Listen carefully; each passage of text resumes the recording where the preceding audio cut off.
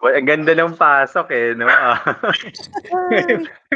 Magandang hapon sa inyo, teachers. And welcome po to our stream for today, to our session for today. Medyo jam-pack tayo, Sir Jumpin, no? Kasi kakatapos lang ng session natin kahapon on Edpuzzle, our Edpuzzle webinar number 4. Okay? Uy, Yan, may congrats. session. Congrats sa ating Edpuzzle, ano yun? Coach of the Month. Yes, no, Edpuzzle Coach of the Month, saka Edpuzzle Educator of the Month. Kakapadala lang natin kanina no, ng Very ating deserving naman, no? Very deserving. mga swag. At Sir Jambi, baka naman pwede mong ipa-preview ng konti dyan kung ano ba yung suot-suot mo na t-shirt niya. Kasi yan yata, yan, that's the Edpuzzle shirt, teachers, na Edpuzzle Pilipinas shirt. Partnered pa syempre no, ng ating tinatawag na Edpuzzle mask. That? Jambi, parang pwede na, dire-diretso na, no? Yan Tapos, syempre, ano yan, kompleto yan. Meron pa yung mass band, mass, para hindi mass mawala. lanyard. Hindi mawala. Yes, para hindi mawala. Stickers, swag bag, etc. So, punong-puno. And Sir Jambi, we're proud to say na hindi po yan nag-exist sa ibang lugar, no? Yan po ay locally produced, for Edpuzzle Pilipinas lang po, yung mga swag bags na yan. So far, we have produced around 30. So, ibibigay po natin yan during mga webinars ng Edpuzzle at saka sa mga Edpuzzle Coaches of the Month and Edpuzzle Educators of the Month natin. So, every time. Plus, by the way, Sir Jambi, baka na nakalimutan natin, may cash prize din po yan, ano? Yes, no, our Edpuzzle Educator will receive 1,000 pesos as cash prize as well. And for our Edpuzzle Coach, will receive 1,500 pesos. Care of, now, of course. Paano ba maging Edpuzzle Coach? Edpuzzle Coach na, Sir. Edpuzzle Coach, syempre, Sir Jambi, number 1, you'll have to be an Edpuzzle certified coach, pero hindi naman yun kahirap yun. Pero syempre, ang pinaka, hinihingi namin for Edpuzzle coach, natin pala, no, for Edpuzzle coach, that you get to share what you know about Edpuzzle. So, ibig sabihin, nakapag-conduct ka ng at least one sharing or one training for other teachers, no. And of course, some testaments to your community on how you are able to influence others in using Edpuzzle. And yung ating Edpuzzle Educator, it's as simple as sending us your videos, a preview video ng iyong Edpuzzle video, and let's see kung paano mo ginamit ang Edpuzzle sa class mo. Last time po, ang ganda ng video ni Miss Joanne, nagturo siya ng chemical reaction using Edpuzzle video at napakaganda. Ang daling intindihin, nakakatuwa, paka-engaging. Talagang matututo ka sa mga ganong mga video lessons natin. So yeah, teachers, no, we're inviting you to join us every time sa mga Edpuzzle webinars and sessions natin to get all of these freebies. Kasunod natin, Sir Franco? August na po ang ating next for our Edpuzzle Coach of the Month and Educator of the Month for August. That will be launched starting next week, ang application period po natin. And we have at least 3 weeks for application. So, medyo matagal naman, Sir Jambi, yung binibigay natin, ano?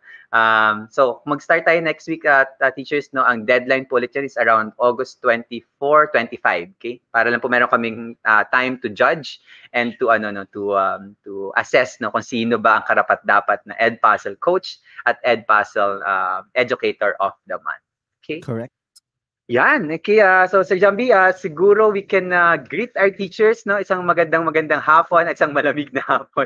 Sobrang medyo back to back to. Nakaka-stretch ko lang, Sir Jambi, no? Kakaunat ko lang from another training. Galing po ako ng DICT. Yes, hello po sa mga participants ng ating DICT training. We're conducting a Google Workspace for Education training sa DICT doon with CPD points. This is Sir Jambi, no? My first ever training with CPD points para sa mga teachers na libre po. So hello po. Kung meron po dyan galing kanina sa training namin, so hello po sa inyo teachers. At magandang hapon, nagkita na naman tayo dito. Siguro Sir Jambi, let's do... Go ahead, Sir Jambi. May palatandaan ka ba, Sir Franco? Wala naman. Hindi ko lang alam. Kung palatandaan ng natin. Hindi ako nakapaglagay Pero anyway, we'll just we'll pick konti pa lang naman, no. Of course, ang teachers natin ngayon medyo busy na rin. Tsaka yan, sa mga panahon, madaming nahirapang mag-connect ngayon sa ating connection. No? So anyway, let's greet our teachers from the chat. So Teacher Aloha Tinga, yes po, magbibigay po kami ng certificate. Teacher Lilhana Niza, from Wow, from Albania. Yeah, Albania. meron tayong viewer Oh, from Albania. So to our speaker in the backstage, okay, you already know we have foreign viewers. Teacher Lourdes Claire Ignacio. Yes, pressure. A little bit of pressure. It always puts pressure. No? Teacher Evelyn Sunico, Teacher Emmy Abigan, always here. Teacher Miyuki Madeline. and of course, we also would like to greet si Sir Orlando A. Joven Jr. Hello, hello po. Rosh Abelia, good afternoon to you as well. Ernesto Caberte, all the way from Binyan City, Laguna. Annabel Miguelias Rolye. Nako, sana I'm pronouncing that name correctly. Of course, si Miss Evelyn Esquejo from La Trinidad, Benguet. Naku, di sobrang lamig dun ngayon, ano, Sir Franco? Oo, medyo Kung nilalamig na doble. tayo dito, sobrang lamig dun. Medyo doble ang lamig ngayon doon, no? So, pero actually, maganda pa rin naman sa ano, we just have to make sure na ano tayo, properly covered. Kasi baka magkasakit po tayo. So, ingat po tayo dyan, teachers. Nako, hindi ko na nasundan, Sir Javi, kung nasan ka na Sige, ngayon. tutuloy ko muna hanggang mahanap Tuloy mo mo. muna. Yes, I will look for that. Jonathan Bonaobra also, good afternoon to you. Of course, si Sir Joseph Odelon Hermitanio, good afternoon po. Ayan, I'm not sure how to pronounce it. Ithil. Ayan. Ifil, yes. Kung malabas mo yung name mo later on, ayan, baka mahabol natin yung pagbati sa'yo. Sir Manny Romeroso, Mirasol Liboon, good afternoon from Iloilo Province now. Noel Kobangbang, Julius Caesar Ontolan. Ayan, ba't natitigil ako pag babasa? Sir Alex Xavier Alvarez from Kidapawan City. Michelle Batilier Kasakite. Sakite, yes, indeed. No? Kamali. And of course, to Sir Teacher Junior Andres, Teacher Visita Arota, Teacher Rosmalyn Rosel, okay, Team Google, yes, go ahead. Teacher Visitas Arota, Pastor Manny, as always here, Teacher Gloria Siscar, and Teacher Edwin Gallardo. Welcome back po. Medyo matagal ko hindi nakita si Sir Edwin sa mga streams natin because Sir Javi, no, Sir Edwin has been here from the start of Kaagapay Teacher Support. No? Wow. I just mentioned that, yes. I think siguro na naging busy si Sir Edwin. Pero ayan, babalik na ulit si Sir Edwin sa mga streams natin. Sir Mary Grace Quizon, SJ Juano. And of course, we also have Teacher Edward D. Awas Jr. and our avid viewer, always here, Teacher May Baiza Bersosa. Ayan. Speaking of si Miss May, nasan si Teacher Pao? Yeah, Teacher Pao meron lang may emergency lang. So, hindi na makasama si Teacher Pao ngayong araw na to. Yes. Nagpadala ng mensahe kanina. Ayan. Mukhang lumipad sa yata, sa ba? Romania yata eh. Emergency flight puntang Romania. Romania ba or Bulgaria ba? Hindi ko alam, kalimutan ko eh. Pero Romania. Yes. Mga po na mga umattend po kahapon ng ng Ed Puzzle. Kailan nakakagat? Malalaman nila kung bakit natatawa si Sir Jambi. Go ahead, Sir Jambi. Last round of our greetings before we move on. Teacher Dina Gonzaga, good afternoon to you as well. Noli Tambawan, magandang hapon po. Melissa Pantig, ayan, totoo, rainy afternoon to all. Pero sana safe. Mary Joyce Condino, Gemma Rivera, Ellie Austria, Leia Caliso, who else? Hitesh Kumar Sharma. Parang I always see his name. Yes, he's always there. From India, okay, if I'm not mistaken. Sana po natututo kayo sa amin. Sana may naintindihan kayo. Ayan, yes. Nagbubuloy.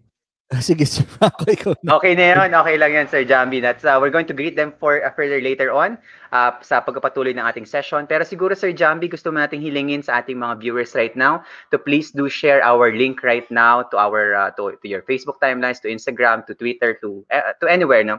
To invite other educators to join us today because this is actually a very, very important session, no? Especially for Google Workspace for Education users, Sir Jambi, kasi marami sa mga tools natin, although slowly si Google ay nag-i-invest na rin sa pag-develop ng mga desktop apps. Okay? Of course, mobile apps, you always have those. Pero for the most part, teachers, no, lahat, madami sa mga tools natin, okay? Except for Google Drive, kasi si Google Drive may desktop app na. Pero lahat ng mga tools natin aside from Google Drive should be accessed via Chrome or browser. So kapag hindi natin masyado na ma-maximize or hindi natin alam yung mga functionalities natin sa Chrome natin, we might be missing a lot of opportunities to optimize the use of Google Workspace for education. So fundamental, alam mo Sir Jambi, gusto ko lang share no, sa mga trainings ko, just recently no, in the last 2 batches, okay? Kasi before, si Google Chrome lagi ko nilalagay sa dulo, okay? Kasi part siya ng Google support. Pero I realized, okay, that it should be at the start of the Google Certified Educators training, no?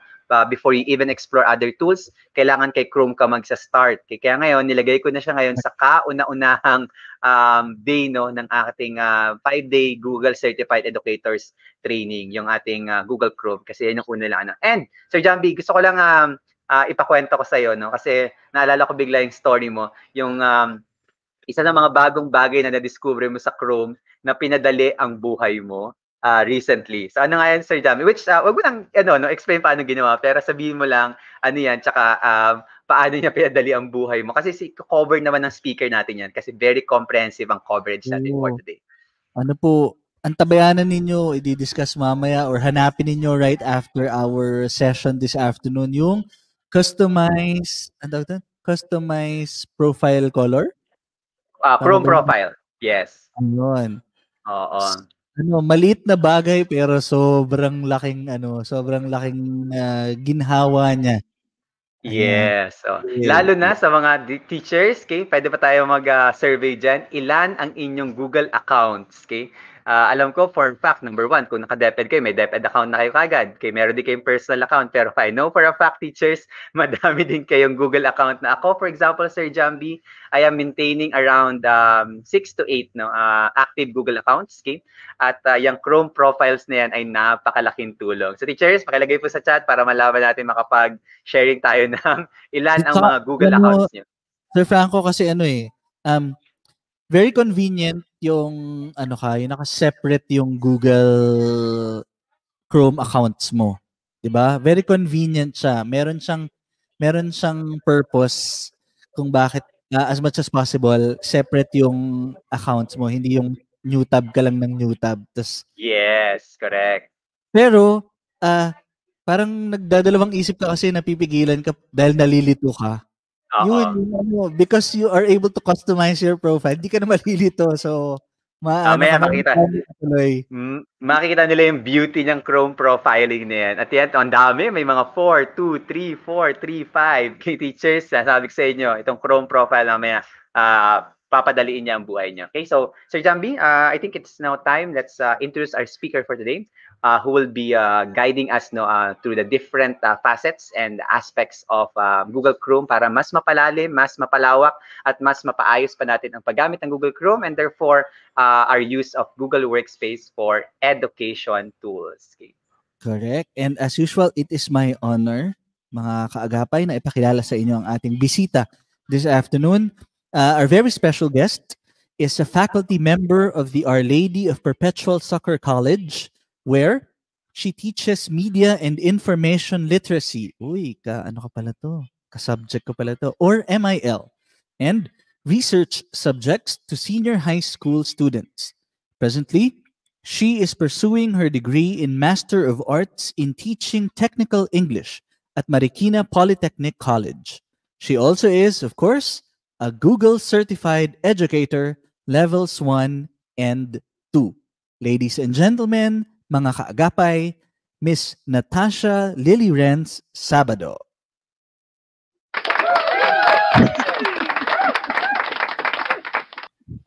And good afternoon po everyone. Good afternoon Sir Franco and Sir Jambi. Hello po sa lahat. Good afternoon, Teacher Nat. Ayan. Pero paglilin mo po, Webes pa lang po. Yes, hindi ko pa po araw ngayon, pero andito tayo. Yes. Dapat mo pala nilagay si Teacher Nat. Dapat nga po yata. Sorry, schedule natin yan. Pero again, maraming si Teacher Nat. Alam natin kung gaano ka-busy Teacher Nat din. Pero always willing to serve. By the way, Sir Jambi, isa rin sa Teacher Nat sa mga visit na rin sa ating Google Certified Educators Training at nagbigay na rin, no? Actually, nung kami nag-start, nung nag-share siya about Google Chrome, nakita ko, sabi ko, ang comprehensive ng coverage niya, kailangan hindi lang mga Google Certified Educators ang makinabang dito, kailangan lahat ng mga pwedeng makinabang, kailangan makita nila tong presentation ni Teacher Nat on Google Chrome. Pero by the way, Sir Jambi, no, gusto ko lang din maglagay ng konting pressure, but at the same time, encourage Teacher Nat because si Teacher Nat ay also ongoing process, no, to become a Google Certified Trainer. So yan yung isa sa mga pinaghahandaan namin at inaayos namin. So abangan natin, definitely, no, with the Teacher Nat is very, very much qualified to be a Google Certified Trainer. Konting-konti na, tinatrabaho lang namin yan these days. No? But anyway, Teacher Nat, siguro bago po tayo mag-start, is pwede mo ba kami bigyan ng konting overview or the things that we'll be expecting from your session, what's going to be covered, and what are we going to learn from your session today? For the Google Chrome overview po, so you might have seen that the title is the complete overview or guide for Google Chrome. And tama po si Sir Franco, we have noticed na Google Chrome is often overlooked by teachers po, or hindi lang teachers, actually lahat ng Google users po. Siguro kasi it's something na basic sa atin, na yan yung una mong i-access if you're going to look for something, pero hindi siya yung destination mo. So, especially because of that po, and hindi ko alam kung napansin nyo, but I believe some of our audience, people in the audience right now, have seen the recent developments po of Google Chrome. And yun yung gusto kong i-share sa inyo. Bukod po dun sa basics kung ano yung iba't ibang parte, ano po yung bago sa kanya, yung nabigay kanina ni Sir Jambi na sabi nga nagpadali ng buhay niya. Baka hindi nyo pa po na-discover. So sabay po natin siyang pakikialamanan mamaya. Ayun, sir. Exciting. Maraming salamat. Sir Javi, meron ka bang pabaon or questions or maybe like to ask to Teacher Nat before we leave the floor and give that floor to Teacher Nat? Wala na. Wala. Go na tayo. Nakabukas yung Chrome ko. Ready na ako Yes. Oo, sakto kasi nandito naman tayo ng teachers. Nanonood naman kayo sa YouTube nyo, di ba? Kung naka-laptop kayo, so open nyo lang another tab for you to be able to do the hands-on activity. So, Teacher Nat, good luck for our audience. Enjoy the session. Don't forget that the evaluation link will be sent at the end of the session for your certificates. So just wait for that. And we'll be in the chat, teachers. No, I'll be interacting with you in the chat just like always. Teacher Nat, the floor is yours now for your session. Okay, good luck po. Thank you, sir. Thank you po. Alright, so welcome po ulit everyone. Ayun, I was reading through your comments kanina while I was waiting in the backstage. And nakakatuwa po kasi I saw a kapwa Marikenyo pala in the chat na nakikinood po. So hello po, Sir Ernesto. I also see a lot, Sir Mark. There you go. Si Sir Ernesto kasi nag-send siya ng emoji. So doon ako na-fixate. Pasensya na. It's Sir Mark Grueso po. I hope I pronounce your last name right. Kapwa Marikenyo. Ayan po. And yun nga po, they mentioned kanina, it's all over the world. We have viewers from India and Albania. And I honestly did not expect that. Akala ko po tayo-tayo lang dito mula Luzon hanggang Mindanao. But ayun po, nakaabot tayo. And yun naman po yata ang laging nangyayari whenever it's Kaagapay Teacher Support who live streams. It's all over the world po. Ayun. I also see some comments, saw some comments kanina wherein meron na pong familiar with the different, yung sinabi ni Sir Jambi na kakaiba. Ayun. So we'll go and discuss that po later. Ayun. Meanwhile po, let me just share my screen. So ito na po siya. If you are on your laptop, that would be best. Ayun. Para sabay natin siyang i-discover. Ayan po. So, if you're on your laptop or desktop, then pareho po tayong pumunta sa Google Chrome if you're not yet there. Ayan. If you're on your cellphone naman po, baka right now kasi your available gadget is just your cellphone or your tablet, that's also fine po. Meron tayong mga kasamahan na hashtag Team Replay, as I like to call them. Minsan, busy ngayon, so babalikan na lang yung stream later. That's also fine po, don't worry. We're glad na with the way things are going right now, we always have access sa mga ganitong seminar. Kasi di ba po dati pag face-to-face, tas di ka naka-attend, sayang. Ayun po. So, before I start po, I am hoping, nasabi nila kanina, medyo malamig. Sa ibang parte po yata, I saw some comments na maulan na daw ngayon sa kanila. So, I'm hoping po na your area right now is safe. Kumbaga maulan pero hindi naman yung levels parang yung nakaraang linggo po yata kay Bagyong Fabian. I believe some of our teachers may have been affected, lalo na po dito sa Marikina kasi nag-alert level 2 po kami sa Marikina River. So sana hindi na siya maulit. Malamig lang, okay yung malamig. Pero yung bumabaha po, sana wala. Pero in case po binaha kayo, ayun, I hope po na unti-unti nang nakakabangon. Kasi gano'n naman usually yung nangyayari, parang yung iba sanay na. So ayun po. Pero kung hindi po kayo binaha, then that's good. Ayun po, hopefully magtuloy-tuloy and everyone stay safe po. Ayun. So let's proceed po with Google Chrome. Let's start po muna kung ano ba si Google Chrome. Siyempre napaka-basic po. Pag ginugol mo si Google, pag ginugol mo si Google Chrome, ang una niyang sasabihin sa'yo ay siya yung ginawang website, browser, ayun, or browser for short, ni Google. Kasi kung napansin niyo po, lalo na yung mga kaedaran ko, the millennials and the older generations po, di ba before hindi naman po Google ang puntahan natin for our browsers. Ang puntahan dati ay either Yahoo or Bing. So kung meron po tayong mga teachers na kasama ngayon, maybe you are of the younger generation, baka ang naabutan mo lang is Chrome, yun na yun. Ayun po, before hindi yun ang meron kami. It's Internet Explorer and then the default home pages are either Yahoo or Bing. So, however, kung mapapansin nyo, wala naman kayo narinig na i-Yahoo mo or i-Bing mo yung hinahanap mo. It's always i-Google mo. Ayan. I-Google mo yung ganito ganyan. Ayan. So, I think that's the psychology kung bakit karamihan sa atin, we don't really play around with Google Chrome that much. Kasi nabanggit ko nga po kanina, it's only your means para makapunta sa kung anumang destinasyon ang gusto mong marating. Usually, since Google Chrome is meant to help you interact with different websites, kaya nga siya website browser, kadalasan bubuksan mo siya to go to a specific website sa kung anumang dahilan. So, dahil yun lang yung purpose mo at pag narating mo yung website, okay ka na, dead man na tayo sa the rest of the benefits that Chrome has to offer. However po, with all the technology advances that Google has been working on and more so ngayon pong nagsimula yung pandemic last year kasi naging ano talaga yung paggamit natin. Almost everyone had to use Chrome na, had to use the online setup for everything, not just the education sector po, but even businesses. Mas lalo nilang pinaigting yung developments. And yun po yung iisa-isahin natin kasi baka alam mo na 'to, so matagal nang masarap yung buhay mo kasi ay hindi mo alam yung mga gano'n na you have this function or ayun nga baka narinig ko pero hindi ko alam pakialamanan. So sabay po natin siyang bubutingtingin. Disclaimer po teachers, you may think that GCE 1s and 2s are considered experts. Ayun, however po, to be honest with you, almost all people I know who are GCEs are actually good at using Google Chrome. Hindi po lahat ng bagay alam naming sagutin right off the bat.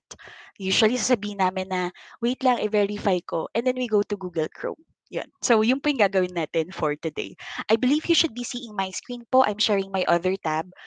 Medyo tinabi ko muna si StreamYard and minake sure ko na hindi ko siya masasara kasi mawawala po ako dito sa stream. Ayun. So, you should be seeing my Google homepage po. Ayan, so ito yung blank na nakikita nyo. Yung iba sa inyo may not be seeing what I'm seeing right now on my own screen. Maybe yung inyo ay yung plain lang na Google homepage or pwedeng iba yung itsura. And there are reasons ba't iba-iba tayo na nakikita. Ayan. So later on po, isa-isahin natin yan. However, let's start po muna with the different parts of Google. Basic, no? Parang elementary. I don't know about you, pero nung elementary ako, part of my exercises was identify the different parts of the browser. Tapos printed po ito. Printed po ito nung 90s. Ayun, kailangan susulat mo yon either identification or meron kaming multiple choice.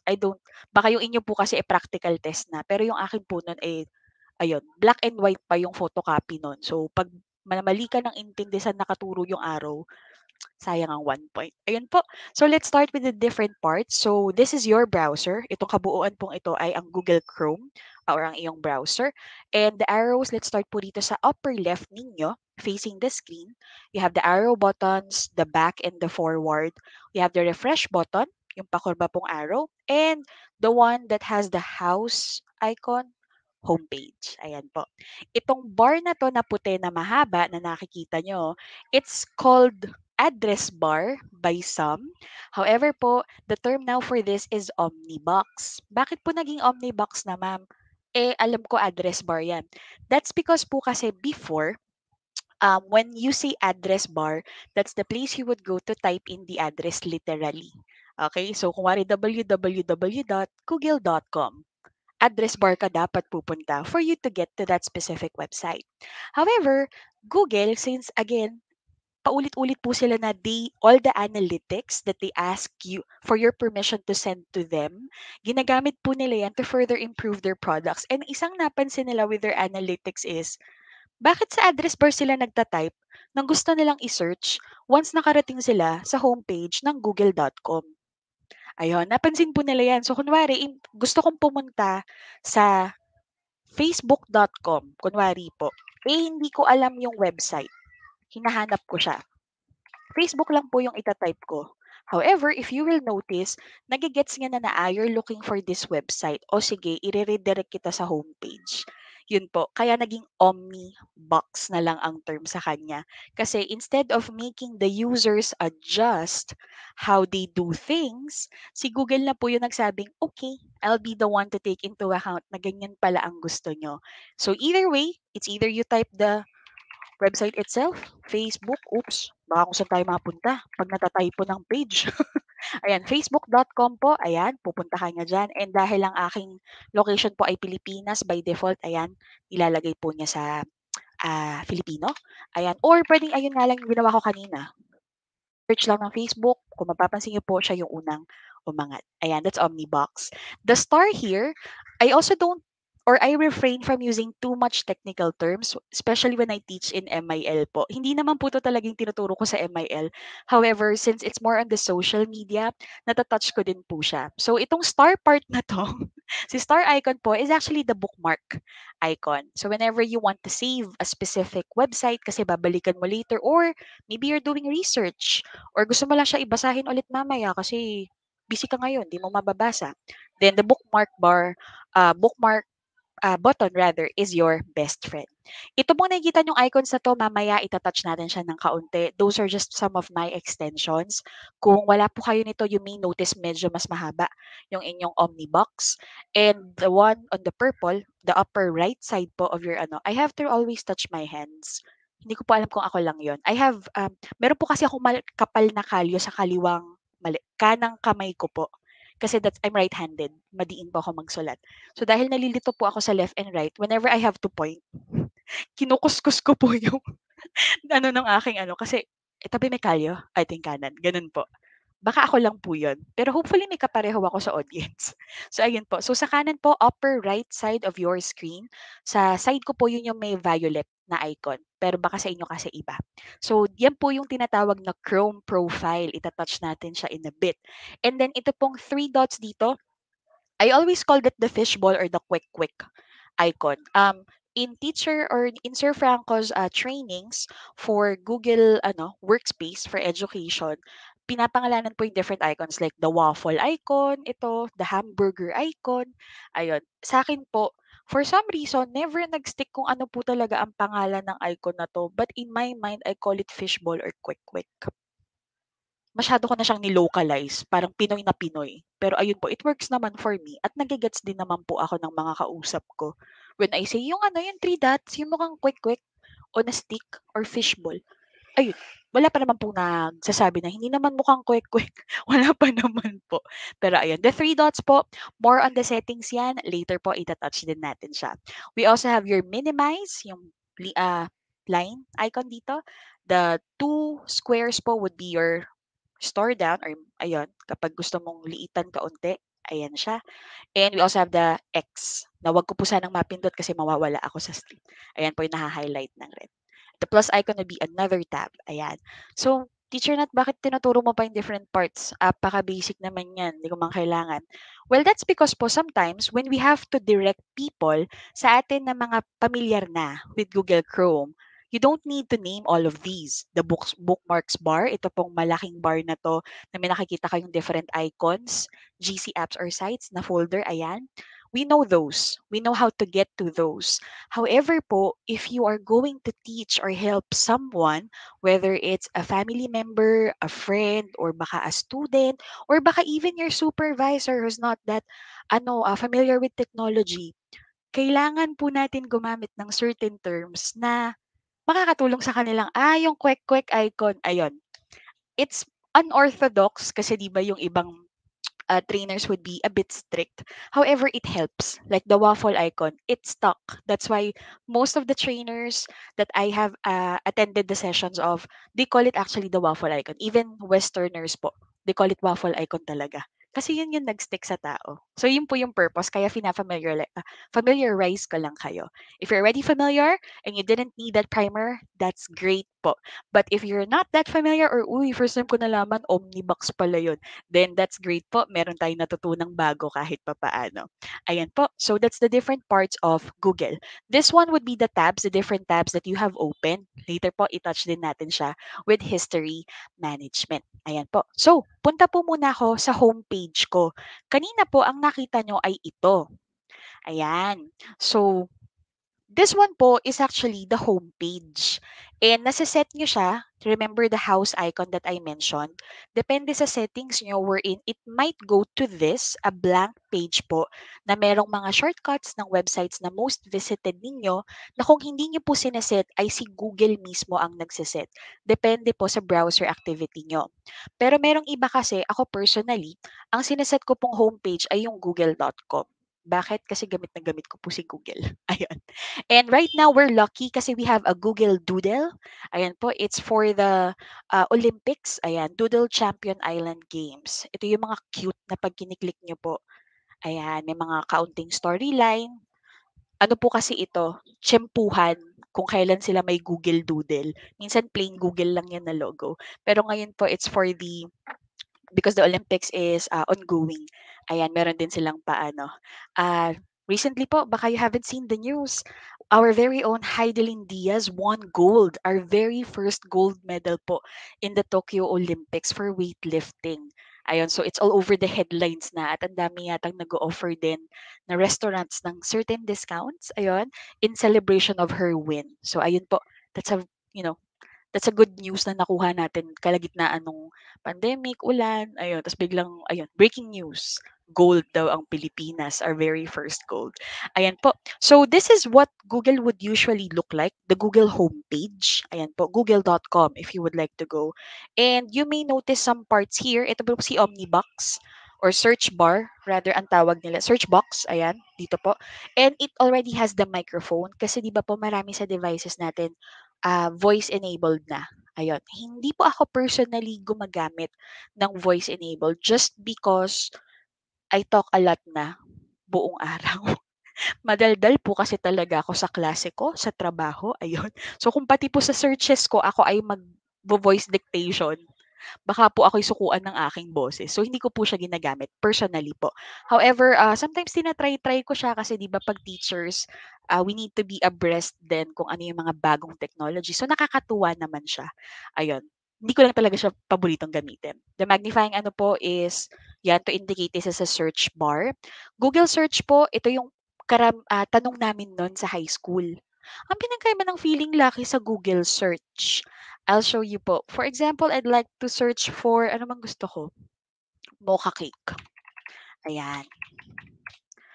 Pag ganyan po yung inano ko at in-enter ko lang yan or pinindot ko lang yung Google search, usually po ang unang lalabas ay, ayan, recipe. Ayan po. Yan yung mga ano, no? Yung mga unang search. Pero po, pag bumalik ako sa homepage, tapos tinype ko ulit si mocha cake, and then I do a feeling lucky, I'm feeling lucky. Ayan. Contrary po to popular belief, ayun po. Ang dami po kasi nagsabi nun, ay, pag clinic mo yung I'm feeling lucky, mapupunta ka sa ganito, ganyang website. Yung parang mga scam websites, mga not safe for work websites. However, no po. I'm feeling lucky just means kung ano po yung mga usual search results websites na nasa bandang top 10, gano'n. Pipili lang dun si Google. Kumbaga parang jackpot ano, lottery, super random. Kaya if you notice po, when I click I'm feeling lucky, dinirect niya ako kagad. And this is the very first, kung naaalala niyo po yung Google search natin kanina. Ito yung unang lumabas, si Preppy Kitchen with the recipe. Ayan po siya kanina. Gusto niyo po bang i-confirm? Ayan, so ayan siya, Preppy Kitchen. Babalik po ako dun sa kanina. Ayan, oops, hindi ko siya na ano, na-save. Ayan po, when I did the Google search, ayan po siya, si Preppy Kitchen nasa tuktok. Yun po, yun yung si I'm feeling lucky. So, hindi, wala naman po siyang ano, viruses or anything. Yun kasi yung common misconception nun, kaya bihira yung bumipindot nito. Pero hindi po, parang shortcut siya in a sense. Kasi yun nga, if you do the search or the enter way, manually clicking ka pa. So yun, that's the main difference po. And now, let's talk about yung sinabi kanina ni Sir Jambi. One way to make your life easier. I was going through the comments po. I'm sorry, I can't shift na kasi I'm only using one monitor.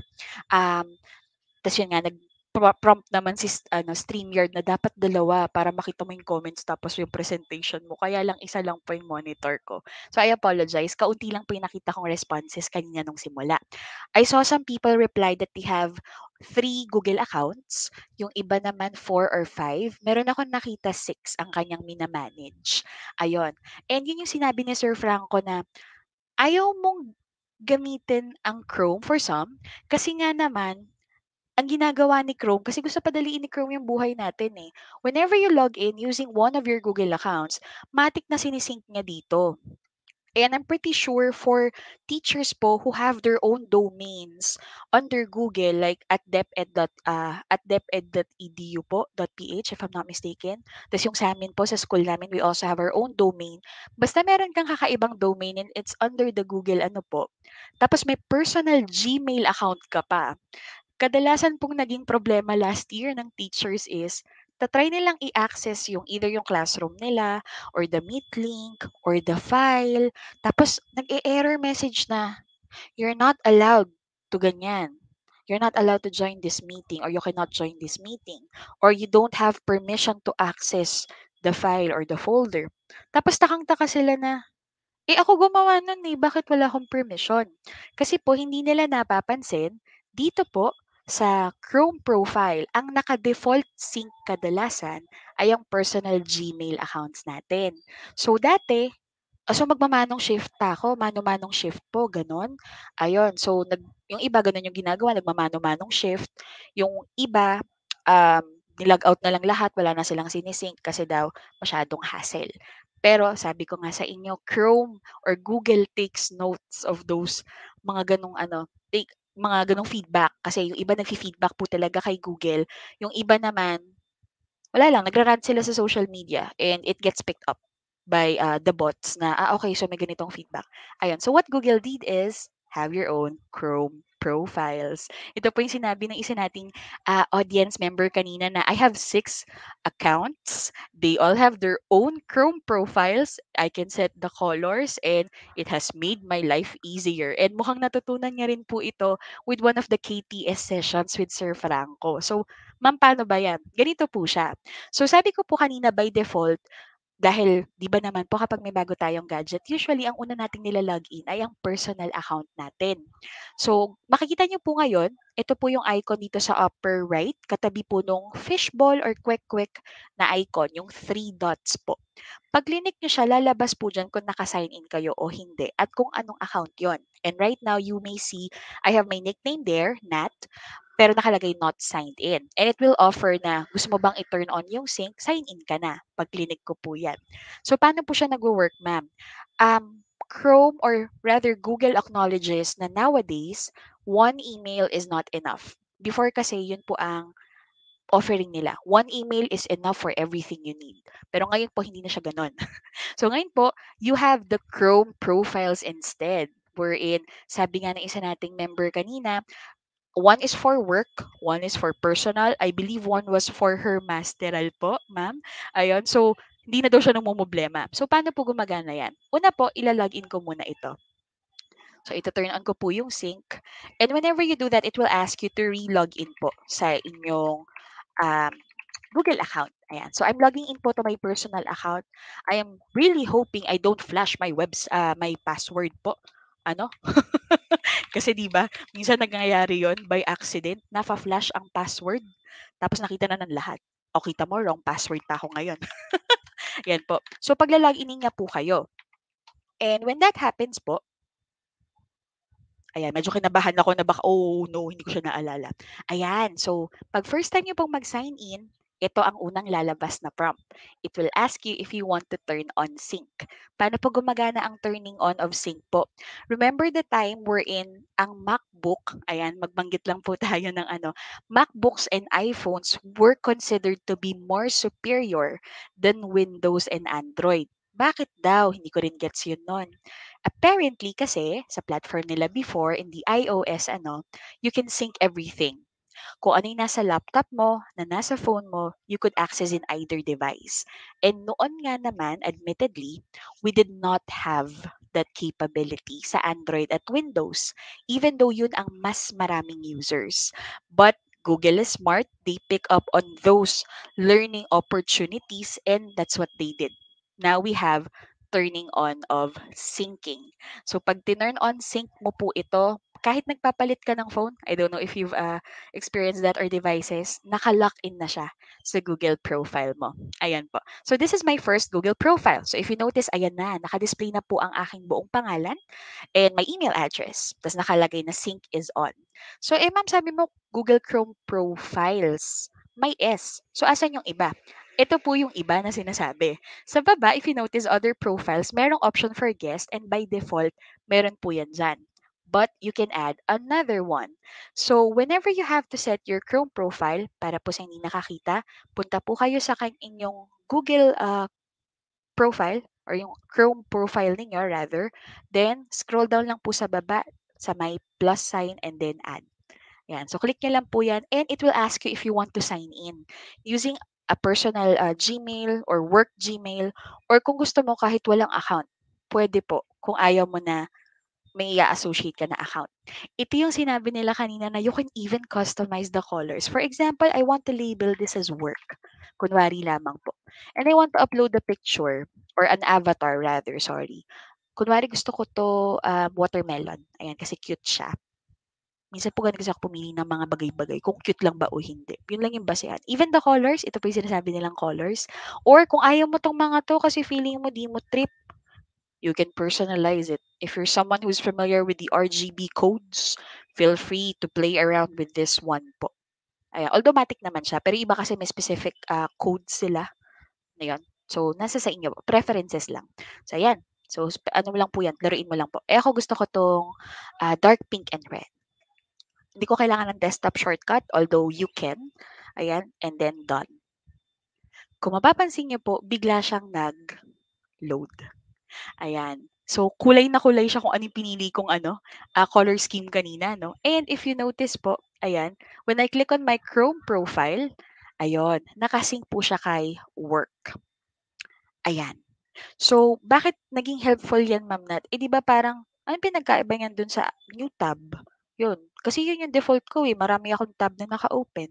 Well, the good thing with this po is if a certain website is linked to a specific Google account po, especially yun ng nabanggit ko kaninang my personal domains for their work email addresses, it lessens the hassle po of you needing to change accounts or Chrome profiles palagi. Admittedly po kasi, that takes away your productivity in the sense na, meron po kasi tayong mga co-teachers na syempre hindi pa po nila gano'n kagamay si Chrome. Kung sa atin po ang pagpapalit ng profile ay as easy as 1, 2, 3 lang, na hindi nga natin iniisip, for them po ay malaking tulong 'to. Parang, wow, puwede naman palang hindi ako papalit-palit ng account every now and then. Bakit ko pa pinahirapan yung sarili ko? So, one thing I learned with all the technology advancements, kasi before po gano'n yung mentality ko, bakit may ganyan pa? Puwede naman yung ganito. Parang this one works naman. Ayun po, gano'n ako before. Kaya lang po, natutunan ko na if something doesn't make sense sa'yo kasi feeling mo napakadali niyang gawin, then maybe that product was not created for you. Maybe that feature was not really meant for you, but meant to help someone else. And ever since I read that quote po, actually to be honest, hindi ko maalala kung quote ba yon ng kung sinong tao. So I apologize. Ayun, that's definitely not from me. Pero tumatak po siya sa akin. And nagbago yung outlook ko. Na oo nga no, nadadalian ako. And this one makes that task na nadadalian na ako. So maybe hindi siya sa akin. Yun po, dun nagbago yung mindset ko. All your accounts po, ayan, you could actually put them in here. You could sign in, ayan. So far, I'll be honest, I haven't really maximized. I manage 8 accounts po, 8 work accounts.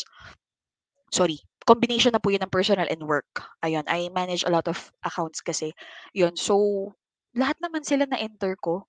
Ayun, so I haven't really, to be honest, I really haven't explored kung alin ang limit nito. Ayun. If anyone knows po sa chat, kindly comment it kung may naranasan nyo na tinodo ko yan. Up to 99 accounts, ganun. Yun po. Or Chrome profiles, ayun po. Or we could do a quick Google search. Ayun. Minsan ganun ako. So, ilan? How many limit? Chrome profile, mga ganun po. I also do that kapag curious ako. So, ayan. And kung napansin niyo po, ito meron siyang Webstore na inopen. Pero 'di ba po yung sa kanina ko, sa personal ko, walang shortcuts. So yun po yung sinasabi kong nagre-recommend si Chrome minsan based on activity. So ayan po, that's for Chrome profiles po. Eh ma'am, bakit meron diyang guest? Sabi mo, automatic, hindi ko yan kailangan gawin. Guest po kasi is not really as incognito. Some think na dahil yung itsura ng guest profile, Chrome profile, ay parang incognito, so incognito din yan. No, yes na no, in a sense. Bakit po yes na no? In incognito po, when you go incognito, ayan, let me go back here. Ayan, so if you have to go incognito, ayan po, you could go here sa quick ano, sa quick icon po, and click on new incognito window. Ayan po. Ito po yung itsura ng incognito window. However po, if you will notice, sa incognito window, you still have full access sa bookmarks bar mo, sa lahat po ng settings ni Google Chrome mismo.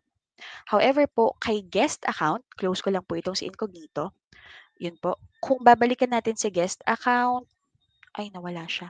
Ayan, open ko na lang ulit. Si guest account po, ayan, wala po akong access dun sa mismong settings ng browser.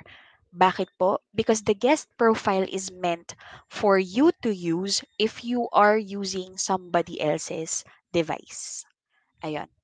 Not really incognito kasi pwede mo pang pakialamanan yung browser settings niya. So, di ba po sa Netiquette, as much as possible, if it's not our device, we don't touch the settings no matter how ano siya kasi that's not ours in respect of their ano. Pero ito, so ito, kung kailangan mo lang naman ng mabilisang Google lang or I just need to log into my email, makikicheck lang ako saglit. Ayun. This is the purpose po of the guest ano. Ayan. So, to protect your own data at the same time, kung makikigamit po tayo out of respect, kasi hindi po siya magli-leave ng browsing history. Ayan po. So, yan yung use ni guest tab. Pero again, not much people know the different Chrome profiles yet. So you might wanna share, lalo na kung nagpapagamit kayo. Maybe for some na may kids po, kasi ako I have 4 kids. So sometimes they have to use my laptop. And ayun nga po yung problem ko dati. Meron silang pinapanood minsan sa YouTube, yung mga ano po, Roblox na accounts. Tapos nasi-sync siya sa work account ko. So nagugulat na lang ako mamaya, nakasubscribe daw ako kay ganito ganyan. May email alert pa. So ayun po, dun ako na ano na, ano 'to? Tapos kinakabahan ako na baka may nangialam na ng work account ko, gano'n. Tapos yung pala, ayun, yung mga anak ko po. So with this one, we eliminate yung mga ganong instances po. Ayan. So that's for our Chrome profiles po. It is fairly new. I believe ngayong July po siya nag-roll out sa akin. Ayun, baka po kasi na una yung inyo. Pero dun ko po siya una napansin na, uy, iba na yung itsura nito nung nag-update si Chrome one time. Tapos in-explore ko na, may iba-ibang profiles. Eh ma'am, paano kung ayan, gumawa ka ng work, pero ayoko niyan. You could just go to the settings bar, the settings ano po icon, the gear icon here. And then papakita niya sa iyo yung work profiles na mayroon ka. and you could just delete one. Ayan. So, i-delete mo siya or kung gusto mong i-edit, ayan, you could also edit po kung gusto mo siyang i-personalize. Kunwari nagkamali ka ng color or nagbago isip mo. Ayan. Even the avatar, pwede mo po siyang i-personalize. Ayan po. So, that's for syncing. Ito po yung naging problem, na-mention ko na naging problem before. Kasi nga, the syncing is automatic. It was meant to make our lives easier. But for those not that fast in adapting sa technology, ayun, Google found a way to make it easier. And maybe for multitaskers too, naisip nga siguro nila na yung iba, pag work. Therefore, you use the Chrome profile for work. Ganun po. So, yan. That's very interesting. Ngayon, mabalik po tayo sa new tab, sa dating gawi. Ma'am, sabi mo, Chrome profile lang sagot para hindi na ako tadtad ng tab. Um, pagpalagay po natin ganito karaming tab nyo. Can I see a number po? Ilang tabs kadalasan ang nakabukas sa inyo if it's work-related? Babalikan ko po mamaya. I can't see the comments right now. But ako, ang minimum number of tabs ko po palagi ay 10. Work-related po yun. And then there are times na bigla akong parang random lang, "Oh, ano nga pala yung ganito?" Tas random Google ako. So, dadagdag siya. Ayun po. And minsan naiiwan ko siya. Kasi nga po, I just switch between my classes. Tapos pagtapos ng classes, I do admin work. So, nakatiwangwang yan. And naranasan ko na po yung namamali ako ng sara ng tab or nalilito ko anong tab yung magkakatabi or magkakasama rather, kahit pagtabay-tabihin ko sila. So, I have a trick for you. Baka alam mo na 'to, pero kung hindi, sana mapagaan niya ang buhay mo. You have an option po to group different tabs in Google Chrome. Paano po 'yon? For example po, itong 1, 2, 3, itong 6 na tab na po ito. Let's say you're doing your research po, kunwari, may sarili kang research paper na ang dami mo kasing kailangan i-check na ano, um, for citations na gagamitin mo sa papel. So, hindi mo afford isara ni isa sa mga yan. Kaya lang, you also need to check on your work email kasi may kailangan kang tapusing report mamayang gabi. So, paano na? Ganyan na lang ba lagi karami yung tabs? One way po for you to also help shift your focus is grouping your tabs. Paano po yun? So, dito po, merong mano-mano or kung sanay ka naman sa keyboard shortcuts, which will also touch a bit mamaya, then either of the two po. Again, more on preferences po ako, hindi kailangan gawin mo siya a certain way. Whatever works for you po. Ayan. So, una po is itong tab na to. Let's say dito ka mo gustong magsimula. Right-click po and click on Add Tab to New Group. Ayan po. So when you do that, meron pong lalabas na ganito, maliit na pop-up menu asking you to name this group. Ibig sabihin po, anong gusto mong itawag sa mga tabs na to. So let's say research. Yan po yung gusto ko ipangalan. Eh kung mapapansin niyo po, nagkaroon siya bigla ng parang maliit na label. Nakalimutan ko yung tawag doon. Yung uso po noon, yung die mo ba yun? Yung mga labels po noon, naalala niyo ba yun? Yung halos 10 taon na yata yun. Yung lahat na lang nilalabelan natin. Naranasan niyo rin po ba yun? Ayun po. So yun, napagdaanan ko yun. And ganyan yung itsura niya. So tuwang-tuwa ako sa kanya. You can also customize the colors. However po, medyo limited ang color na ibinigay sa atin ni Google. Unlike dun sa Chrome profiles. So, let's say I'm gonna go with this teal. I think teal siya. Or blue-green. Ayun, hindi po ako ganun kaano sa artist. Ayun. So, blue-green kunwari. Ayan. So, yan po. Pag clinose mo siya, ayan po, kung mapapansin niyo 'di ba nawala yung kaninang may Google, pero hindi po siya nagsara. Technically natupi, natupi lang po siya, so andiyan pa rin siya, ayan po.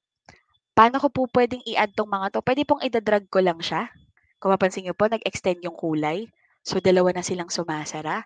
Puwede rin naman pong imamano-mano kong add tab to new group, right click ako ulit sa bagong tab, add to research na group. Puwede rin naman po kung minsanan, press control. Pindutin mo po isa-isa habang pindot mo yung control, pindutin mo lahat ng natitirang tab.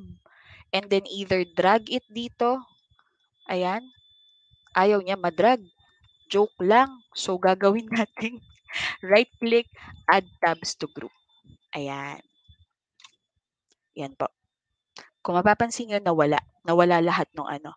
So, yan po yung one way. Tapos, gawa ka ulit ng isa. Kung ito naman yung work email mo. Ayan po. That's one good way to manage. Nung na-discover ko po to nakakalimutan ko na kailan ko 'to na-discover. Alam ko po tinatry ko pa yung hack nito nung hindi pa siya offered readily. Naggo-Google search ako na ano yung kailangan ko i-type sa store para magawa ko siya, mga gano'n po. Kasi again nga po, buting-tingera ako with Google, ayun. If you're the type na gusto mo ring magbuting-ting pero natatakot kang masira mo yung Google, don't po, it's a website. I doubt kaya po natin siyang sirain, ayun. So, buting-ting all you want po, if it doesn't work, close it, then start all over again. Ganun lang po. So, yun. I find this very helpful po, especially if I'm multitasking on several concerns na magkakaiba, hindi sila connected. Like gagawa ko ng research paper ko or ng assignment ko sa MA, pero I also need to tutok on my work email, may chine-checkan akong something, or may personal akong binabrowse, ayun po. The grouping of the tabs is very helpful po. And then later on, ayan, you could just, pagtapos ka na, pwede mong i-ungroup para maghiwa-hiwalay sila ulit or pwede mo lang po siyang i-close. Ayun. So, that's one trick that I learned. Another one po regarding tabs is, di ba sabi ko po kanina, I always have a lot of tabs open. And no matter how good you are with your keyboard, it still happens na biglang may mapipindot ka kasi ang bilis nga ng kamay mo. So, whenever I want to avoid po na may maa-aksidente akong mako-close na tab, I also use the pin tab feature, which is right-click, pin. Whenever you do that, kung napansin niyo po, ayan, minimize siya. Ayan, and yung logo na lang ng website yung makikita nyo. And no matter how you try, hindi mo po ito mako-close. Ayan, hindi siya, wala na yung close icon dito, yung X. This is a lifesaver po, especially nung kaka-start po ng online classes and I have Meet. We were using Meet po kasi for our classes. So, syempre, di ba, may presentation ako dito, meron akong Meet dito, meron akong email dito, tapos yung Google Chat din po kasi baka kontakin ako ng ah, ibang teachers, ayun, or students. So, naka-open lahat yon. And hindi po naiiwasan na, hindi naman yung end call button yung napipindot ko. Ang sakit ko po nun, yung close button ang napipindot ko sa tab. So, nagugulat na lang yung mga estudyante ko. Gitna po kami ng discussion, tapos very passionate ako sa pagdi-discuss, bigla daw nawala ako. Ako din nagtataka na, parang wala akong naririnig sa mga students ko. Yung pala na-close ko na siya. So yun po, naiiwan ko siya. And even kahit i-close nyo po yung mismong browser, once you reopen the browser, yung mga nakapin nyo po na tabs, nandyan pa rin sila. They will just reload kasi syempre you close the browser. Pero nandyan sila. Very helpful, especially if you have to access certain websites. Siguro at the start of your day, kami po, we have to log in sa school namin. We have to log in for work, parang DTR. Ayun, using Google Forms. So, to save time, minsan, pinipin ko po yung Google Form link namin. Para pag inon ko si laptop ko in the morning, maglo-load na rin po siya when I open Chrome. So, yun. Those are some hacks po that you might find useful kung in case hindi pa kayo familiar. So, yun. So, that's for the first part po of the discussion about Google Chrome. So, very basic. Again, kung alam mo na, good for you. I hope you keep educating others po and sharing it. In case ngayon mo lang din nalaman yung ilan sa na-share ko, that's okay. I was today years old. Lagi ko sinasabi yun. I was today years old when I learned, tas yung bago kong learning. Ayan, kasi nakakatuwa, no? Regardless of how old you are, I learned something new eh. Ayun, so I'm gonna try it. Ganun ako lagi. So yun po, that's for our first part. Ayan. Ngayon po, let's go naman sa medyo technical na. However, ito yata kasi yung ibang inaano ng, I mean for others kasi hindi nga sila komportable. You will always hear some teachers or majority even claim, hindi kasi ako techie. Ayun. That's what they would always say. And you understand it din naman. Kasi, di ba, ang hirap na sabihin mong kaya ko, sabay later on, hindi ko pala kaya. So, and teachers, hindi tayo sanay, di ba? When that happens. Kaya I understand that. Pero this time, let's go a bit more technical into Google Chrome. Pero we'll make it easy para po sa inyo. Let's go po muna with the history management. Isa po to sa mga na-overlook natin kadalasan. Kasi nga, again, Google Chrome is just your means to get to your destination. Dedma tayo kadalasan. So, for history management po, yun po yung history. eto, andito na siya. So, go to our best friend right now is the quick quick. The quick quick icon po. So, click it and you will see history po. Ayan. Shortcut din po dito is by using the control H. Ayan. So, mapapansin nyo po na mamaya, tatouch din naman natin ng keyboard shortcuts. Si Google Chrome, kasi nga diba, their goal is to make their platform as user-friendly as possible. And the Google shortcuts are not, sorry, keyboard shortcuts, I mean, the keyboard shortcuts are not for everyone po. Ayun, aminin natin yan. Yung iba, simpleng pagpindot ng Control Alt Delete, nahihirapan po sila. 'Di ba? Ayun. So, dahil alam ni Google na hindi naman lahat tayo kayang i-memorize lahat ng Google keyboard shortcuts, kung mapapansin nyo, when they also did the update, I believe a few months ago na to, bigla na lang po nakalagay na siya dyan. Ayan, yung keyboard shortcuts. So, hindi ko alam kung napansin ng iba sa inyo, pero di ba andyan na siya? So, if you're asking ano yung keyboard shortcut for this, for that, ayan. Admittedly, hindi ko po kabisado lahat. The ones that I would often use are yung parang muscle memory ko na. Pero ayun nga po, nagets yun ni Google na bakit ko papahihirapan yung users ko, edi ilagay ko dito kung ano yung shortcut para sa specific feature na yan. Para kada makikita niya, in a sense, ingrained sa memory niya, and then mamaya, muscle memory na lang din. So, yun po. Yun yung kanilang ano doon. And I find that really smart, personally. Ayan po. So, for history management, minsan po, whenever we have problems with our browser, ayun, nagbabagal si Meet, hindi ko ma-load ang ganito, ganyan. Ayun po, maybe hindi po natin nakiklear ang ating history, cache, and cookies. Ayan, syempre po, our devices can only take so much, lalo na kung heavy users po tayo ng Chrome sa araw-araw na ginawa ng Diyos. Ayan, so we need to take care din po of Chrome. And one way of helping Chrome is by managing your history. So, to reach or go to history po, ayun nga po, si quick quick icon and then history or control H po. Either of the two is fine. Pagpunta niyo po rito, ayan, you should see all of the websites that you have visited. Depende po kung gaano kayo kadalas maglinis. It could be from the start that you had your device, kung di kayo nagde-delete ever. Or pwede namang recently lang. Baka every ano ka, nagde-delete ka. Or baka wala akong makikita dyan kasi naka-auto-delete kasi yung ano ko, settings ko. So yun po, pwede niyo siyang i-ano. And you may also notice that Chrome history ang nakalagay dito sa left side niyo po, kung makikita ninyo. Chrome history sa mismong device po na ina-access mo ngayon. You may also see tabs from other devices. And this one po is from your synced devices po. Yung iba rito, cellphone, para sa cellphone nila. Kasi nakasync nga. Ayan po. So, ayan siya. So, ayan po, list of licensure exams para po sa mga magle-let na teachers, good luck po. I'm praying for you. Hindi po ako nakasama sa first batch. So, abang-abang din po ako ng pangalan ko sa susunod. PC Hub po, nagtatry ako mag-build ng custom PC with my husband. So, masayang tignan kung ano po yung mga parts na pwedeng pagsamasamahin tapos magkano aabutin. Ayun. And then, the Sims 4 po, ako pa naglalaro ng Sims 4, pero po for some reason, gustong-gusto kong gumagamit ng cheats, kaya ayan po, may ganyan ako. And why being nice makes you a better leader. Nandun ko pa po sinave. Hanggang ngayon di ko pa nababasa. BPI online as well pag nagche-check po ng BPI account. So, ayan po yung mga naka-open. At ito po yung pangalan ng device ninyo.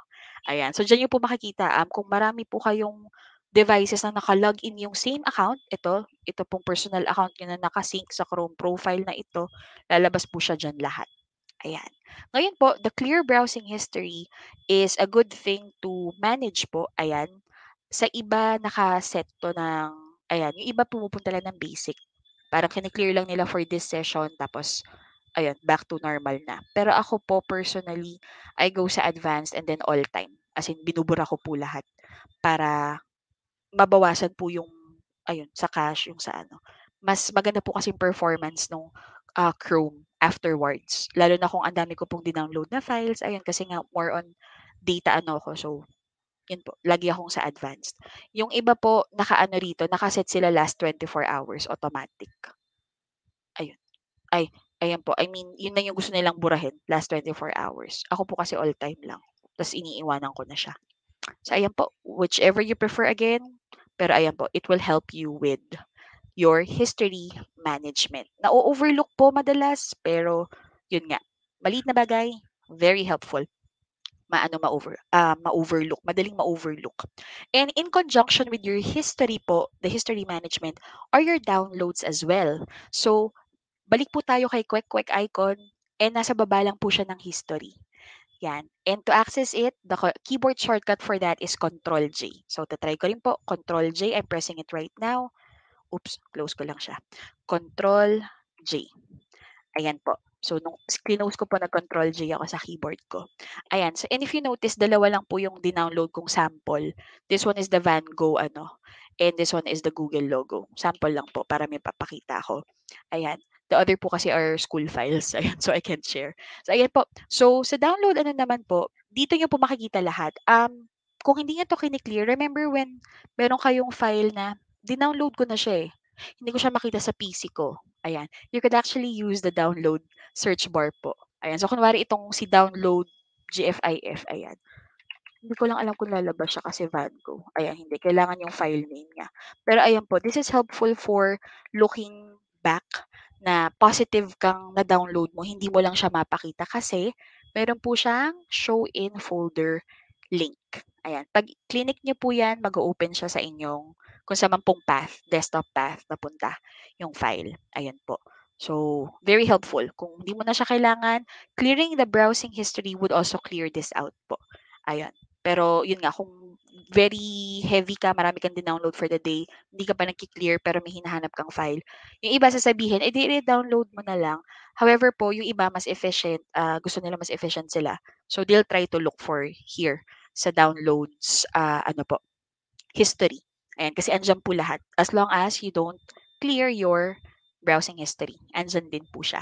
Ayan po. So that's for downloads. History and downloads. Usually ano po sila, magkasama. Ayan. Now next po would be your bookmarks. And bookmarks, feeling ko isa ako sa na-survey ni Google dito eh. Kasi bukod po sa bookmarks bar, ayan, and bookmarks manager, nagdagdag sila ng bago, which is the reading list. Ito pong nakikita nyo rito. So ano pong pinagkaiba ng dalawang yan? Bookmarks bar po are, you can personalize it how you want it to be fixed or arranged rather. Whereas ang reading list po, literal na reading list lang siya na parang sinave mo lang kasi you're supposed to read it and then later on i-clear mo siya.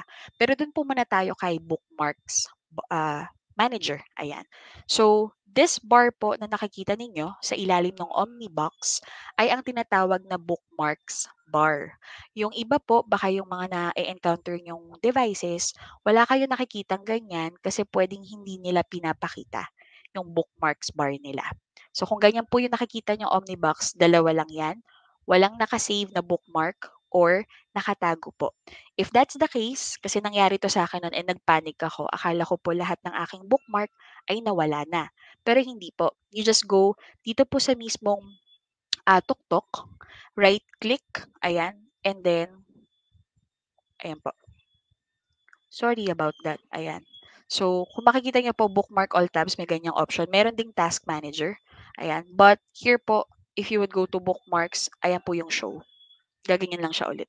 Ayan. Medyo nakaka-save ng heart attack. Kasi na akala ko talaga nun. So, ayun po, makikita nyo medyo marami akong bookmarks. Let's open po my bookmarks manager. Ayan. So, bookmark manager. Yan. Maglo-load po siya dyan parang website. Also, remember what I said na sinisync nga kasi ni Google lahat. Kaya po meron na siyang option to import bookmarks and settings. Very helpful po to, especially nung may panahong nawalan ako ng cellphone. So, syempre, di ba, usually we personalize our gadgets sa kung paano siya komportable sa atin. Kasi ang priority natin sa pag-aayos is more on the accessibility and para sa iba naman yung itsura niya. So, what happened was, na wala po yung phone, nanakaw, tapos naayos ko na siya. Kumbaga parang dependent ako sa phone na yun for work and personal use. Tapos yun nga, nawala. Buti na lang po nakasync siya sa aking Google account, yung personal account. So, nung nakakuha po ako ng bagong device after makapag-ipon, ayun, clinic ko po yung import bookmarks and settings. Tapos, ayan po. Yan po yung mangyayari. Ano niya yung setting. Ganyan siya. Ayan.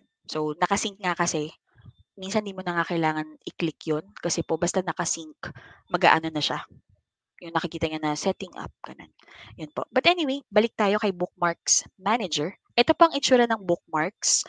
If you notice, bakit yung sa'yo ano lang, walang text, gaya po nito, ayan, 150 best, frequently asked questions, ganyan. But wala pong ganyan, binubura ko po. Kasi gusto ko po siya mukhang minimalist. May ganun po akong moments. So, gaya po nito, si Twitter icon, ayan, if you click it, it's twitter.com. And then, pwede ko po siyang i-edit na nakalagay na https twitter.com. Pwede naman po yan. Yan po yung default niya actually. Pag sinave mo siya as a bookmark, nakaganyan po. Kaya lang kasi, nagtitake po siya ng space. And gusto ko nga po kasi mukhang minimalist. So, ini-edit ko lang po. Binubura ko siya. Ayan, yung name. Wag po yung URL. Kasi yan po yung binobookmark niya. Yung name lang po binubura ko. And kilala ko naman po kasi by icon. Tas yun, maganda siya sa paningin ko. Kaya po actually ito, minsan dinidelete ko yan. Ayan, for example po, ayan, right click, delete. Tapos mawala na po siya, hindi na siya bookmarked. Ngayon po kung delete mo naman siya by accident, ayan, click nyo lang po ulit yung star icon or the bookmark icon, tapos masisave po siya ulit. You have the option now kay bookmark icon, whether you want it to be a bookmark or a reading list. So ayan po. This one is manageable by using different folders po. If you notice, ayan, yung mga icons ko dito, I just use the emojis po, yung copy-paste na emojis. Kasi again, I wanted it to look cute. Cute or minimalist, hindi ko na sure. Pero ayan po. Tapos, ano lang siya, ayan. Naka-sort po yung MIL, kasi yun po yung subject ko. Senior high in general, grad school, ayan, mga MOOCs, GCE trainings, ayun po, yung panahon na wala akong kaide-ideya. How is it, how's the process to be a GCE 1, GCE 2, trainer, ganon. Puro bookmark po ako, kasi lahat binabasa ko, lahat pinapanood ko. So, ayun po. And, ayan, pwede mo siyang i-drag. Yun nga po yung nakakatuwa rito kasi for example, ito po, gusto ko siya ilipat dito, hindi ko po kailangan right click, tapos edit, tapos iisa-isahin ko siya dito sa bookmark na, gusto ko mapunta siya dito. Hindi ko po kailangan gawin yan. Kung gusto ko siya dito mapunta, I just need to drag it. Tapos mapupunta na po siya doon. Nasa pinakababa po. Ayun. So, ayun. Ganun po yung, they made it really user-friendly kasi nga yung iba, drag-drag lang or kung naka-tablet. Ayun po. But anyway, ayun, going back. So, nabanggit ko kanina, di ba, it's either bookmark or reading list. So, sa reading list po kasi, it's meant to be a temporary ano lang po. Ayun. So, kung mapapansin nyo, wala akong way to personalize how it is arranged, unlike sa bookmarks po. To be honest, ang ginagawa ko kay reading list, kung wari po gagawa ako ng assignment ko sa majors, andito siya. So, share ko po yung mga link na nandito ngayon. Ayan po, nagtitingin kasi ako ng washing machine. And nakalagay po gaano katagal mo nang inaccess yung link na yan. So, ito po, 130 days ago. So, dalawang buwan mahigit na ago, nagtingin po ako ng mga washing machine. Yung isa sa Abenson, yung isa sa SM Appliance. I also have my LinkedIn profile. Ayan, pag chinek mark mo po, mamamark as unread. Ayan, pag ganyang filled in na yung check. Pag ganito po yung check sa taas, ayan, wala pang fill in. Transparent in a sense. Hindi mo pa siya nababasa. Nababasa. Tapos unread ang nakalagay. Tapos yan lang po siya. Kung wari nabasa ko na to, i-check ko po. Mapupunta lang siya dito sa baba. But that's it. Tapos pwede ko siyang i-delete na. Ganyan. Ayan po, gaya nito, puro ko nood nun ng mga ah, sa linguistics po kasi yun po yung isa sa aking subject sa MA. So, kailangan ko siya intindihin. So, medyo nood-nood ako. Tapos, ayan, basa-basa po ng mga files. So, ayan po. I do this in the sense na, to be honest po, more on preference nyo lang. Diyan tayo magkakatalo. Pero kasi po na parang na-train ko yung utak ko na pag nasa reading list, kasi parang urgent siya. So, gaya niyan, gagawa ako ng assignment, andito na lahat ng kailangan ko. Click-click na lang ako. Pero pag bookmark po kasi sa akin, parang this is something that you will always access or baka long-term ano mo siya, resource material mo. So, nandito siya sa bookmark. Yun po. Yun yung way ng, again, that's my own system po. I'm pretty sure you have yours and whatever works for you po, if that's what works, then great. If you try something new and it works, then yes, that's good. If it doesn't work, mas gusto ko yung sistema ko then that's okay po. Wala pong masama doon.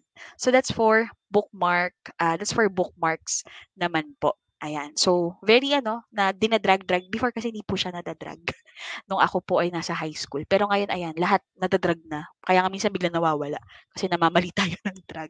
Ayan po. So, that's for bookmarks po and the reading list. For some extra Chrome features naman po, yung iba po kasi itatouch din ni Sir Franco for the web store, Chrome web store po, and the advanced search for Google. So, ililive ko na po yun sa kanya.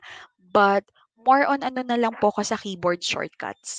Ayun. So, as I mentioned po kanina, hindi po ako expert with keyboard shortcuts. To be honest po, ang kabisado kong keyboard shortcuts ay Control-Shift-T. Ano po yung Control-Shift-T? Pag meron po akong na-close na tab, for example, ito pong si History, kailangan ko siya, pero bigla akong na-close. Hala, na-close ko, kailangan ko pa. Control-Shift-T. Bubukas po siya ulit, maglo-load. I can't say how many times na na-save niyan yung ano ko kasi nga, 'di ba po minsan kapag hilo-hilo ka na sa dami ng tabs, yun nga po yung wala pa yung Chrome profiles, ayun. So Control Shift T po, isa yan sa aking gamit na gamit. Yung isa naman po is yung kapanahonang puro tab, wala pang option to group. So ayan for example. Tapos let's say ang kailangan ko mapuntahan ay itong specific tab na to, google.com. Ayan po. Kunwari ayan. So, pang-ilan siyang tab? 1, 2, 3, 4, 5, 6, 7, 8, 9, 10, 11. Napakalayo mo naman kaibigan. Lipat kita dito, mas malapit. So, 1, 2, 3, 4. Ayun, kunwari, pang-apat po. Tapos, kunwari po nandito ako sa pinakadulo. Imbis po na iisa-isahin ko siya, ayun, I could click on Control, keyboard shortcut po. Nandito ako sa unang kaduludulhang tab. The control icon po, and then the number 4. Napunta po ako sa kanya. Technically, kung pang ilan po siya. So, ayun. Bibilangin mo pa. To be honest po, kung di ka sanay, bibilangin mo pa pang ilang tab. Parang mas mabilis pang clinic ko na lang, ma'am. Yes po, pag hindi tayo sanay. Pero kapag alam mo agad na 10 yung tab ko, yung tab na kailangan ko ay pang-6. So, control 6. Tumatalon-talon na po siya. Ayun. And as always, this is what Google has taught me. Ayun. And all the aspiring Google educators po, na you always utilize Google kasi it's there to make your life easier. And as much as possible, ito rin yung sinasabi ko sa students ko in my classes, kung hindi mo alam ang isang bagay, okay lang yun. Hindi siya kabawasan ng pagkatao mo. Better pang aminin mo, hindi ko kasi sure eh. Google natin kaysa you give something tapos baka namali ka ng information. So ayan po, you could actually just type sa Omnibox Chrome keyboard shortcuts and it will appear in here. Ayan po. So merong pang Windows and Mac kasi remember nung time na yun na ay sa Windows ganito. Wala akong Windows, naka-MacBook ako. Ay, di ko alam 'yan. O kaya naka-MacBook ako, ganito yung pinipindot ko. Hindi gumagana. Ay, ba gamit mo? Windows. Oh, di ko alam 'yan. Mga gano'n. 'Di ba po? Ngayon, they've already made this Windows and Linux. Isa pa po 'yun kasi nasa West. Gamit na gamit din siya na OS. And then for Mac. Ayan. So, andito na silang lahat. So, if you don't memorize the shortcuts, again, that's fine po. Google is making it easier for you. Ayan, so we have ito, nandito na siya, Control T, Control N, nagagamit ko rin po 'to minsan. Pero to be honest kasi minsan andiyan na yung mouse ko sa X, sa plus sign. Bago ko pa isip na Control T ka na lang for new tab. Ayun, may ganun po akong moments. Ayun, and then the Control N as well, kapag ayan, gusto ko ng new window, kunwari magshi-shift ako to a new Chrome profile po, ayun, or incognito window, Control Shift N. Ayun, pag kunwari may vini-verify akong website na pinasa nung ano ko, nung estudyante ko po, ayun, pag kailangan mag-due diligence, ayan. So, yan po yung mga shortcuts. And sabi ko nga, ayan na siya. Nilagay na po siya ni Google to make it easier for us. Isa po kasi to sa na-request last time na I joined Google Workspace for Education training ng KTS. Tapos sabi, keyboard shortcuts daw. Tas to be honest, sabi ko, hindi po kasi ako nagki-keyboard shortcuts madalas. Yung Control Shift T lang, pag na-close ko siya, yung Control H sa history, yon, tas Control V, Control C. In fact, kung maaalala nyo po, di ba po kapag may kinakopy tayo, pag para makopy siya, Control C ang keyboard shortcut mo. O kaya para mak-cut, Control X. Ayan po, di ba nawala. Tapos pag gusto mo siya i-repaste, Control V. Kaya lang po, remember what I said, di tayo lahat ay kayang gawin yan kahit sabihin mong napakadali. If you haven't noticed yet, go to the quick icon. Meron pong edit, cut, copy, and paste. Nilagay din po nila yan dyan. For websites na kunwari to, paano ko ba ikakopy tong Chrome keyboard shortcut? Click po the icon habang naka-highlight, cut. Nawala po. Ayun. Tapos, paano ko ba ipe-paste? Nawala ko, na-cut ko. Quick icon, paste. Ayan. So, even the control find po, ay control F, lagi akong control find kasi find siya. Di ba po pag nagbabrowse kayo, andyan din siya. Ayan. So, keyboard. Naka-highlight siya lahat. Nilalagay na po or ini-integrate na ni Chrome as much as possible. Kasi nga, ayun, even the control, ano po, control P or print, nandyan na siya. Dati kapag gusto mong i-print directly at hindi mo alam ang keyboard shortcut, good luck. Pero ngayon po, pinadali na nila. So, ayun po, that's actually the entirety of what I have to offer for our Google Chrome workaround. And for some, basic 'to, but you may be surprised how for others, puwede ko palang gawin 'yon. And before I end po yung what I have to share kasi Sir Franco would still have something po. One thing na na-o-overlook natin madalas is si Chrome mismo ay kailangang ina-update. Paano ko po siya i-update? Before po hindi ko naintindihan yung update ng mga software. Ayun, di ko po siya naintindihan. Pero ngayon, Chrome made it easier. Go to the quick icon, click help, ayan, sa baba po, and then click about Google Chrome. If you notice po, ayan, matik siyang mag-work nung busy icon and i-check niya kung anong version. I noticed po whenever my co-teachers, kasi parang ako po yung go-to ano ng department namin pag something's not working. And I would often ask, ano po yung Google Chrome version nila? And syempre, that's a technical term. Hindi naman alam lahat. Version 92.0, ganyan. So parang, ano yan ma'am? So, update mo sir yung Google mo. Three dots po, help about Google Chrome. Pag niload po nila yan, matik na siyang magda-download. And then pag sinabi niyang Google Chrome is up to date, ayan, nakalagay yung latest version. Kadalasan po yung nire-report nilang issues sa akin with technical hardware, ayan, na si Meet di gumagana, yung camera ko ganito, ganyan, or si Classroom ganito, ganyan, nasa-solve po siya. And this little trick can help save you perhaps from the headache of troubleshooting everything. Yun pala, hindi lang na-update si Google Chrome po. Ayun. So, hopefully that one helped you with the settings po. Ayan, ito yung mga nadaanan natin before. We're in the safety check as well. Password manager kasi nga they wanted to be a one-stop shop. If you wanted to check, ako meron akong dalawang compromised passwords. Kaya hindi ko na yan i-click kasi nakakahiya po. Hindi ko siya pinapakialaman. Ayan po. Clear the browsing data. Andito siya. Ito yung sinasabi ko kanina. Privacy sandbox po. That's parang ano lang. A bit of trial. Ayan. Kung gusto mo i-on mo. Kung ayaw mo. And the good thing with ano is, you could always, ano po, um, personalize. So kung meron kang nakikita dyan na tinatrack nila yung data mo supposedly, but you are very careful about your digital footprints, ayaw mo, you could always turn it off po. Kumbaga parang they try to be transparent din. Alin yung kinukuha nilang info from you. So ayan, 2 compromise passwords. Hindi ko na po yan nagalaw ever since. So hindi ko na siya hindi ko na siya i-click para sa inyo kasi mapapiya lang ako. Ayan po. And then lahat po ng mga ino-autofill nyo, they will always ask yung key po na lumalabas dito, 'di ba? If you're logging in, kung gusto mong tandaan niya yung password mo, ayun, that might be helpful po for you if you are using a lot of passwords, but it would still help kung alam talaga natin siya. Pero ayun nga, for others, easier na lang siya. Appearance po, ayun, kaya yung sinabi kong ba't iba itsura ng akin, may theme po kasi ako. Mamaya itatouch ni Sir Franco ang Webstore, kung saan ko siya nakuha. Doon lang din po ako kumukuha sa Chrome Webstore. Kaya ganito po yung itsura nung akin. The Chrome extensions po, ayan, kay Sir Franco din po siya later, but these are some of my favorites. And isa po itong Chrome extension. Yung nakikita niyo magandang view na yan. Kasi di pa ako naka-travel outside of the country.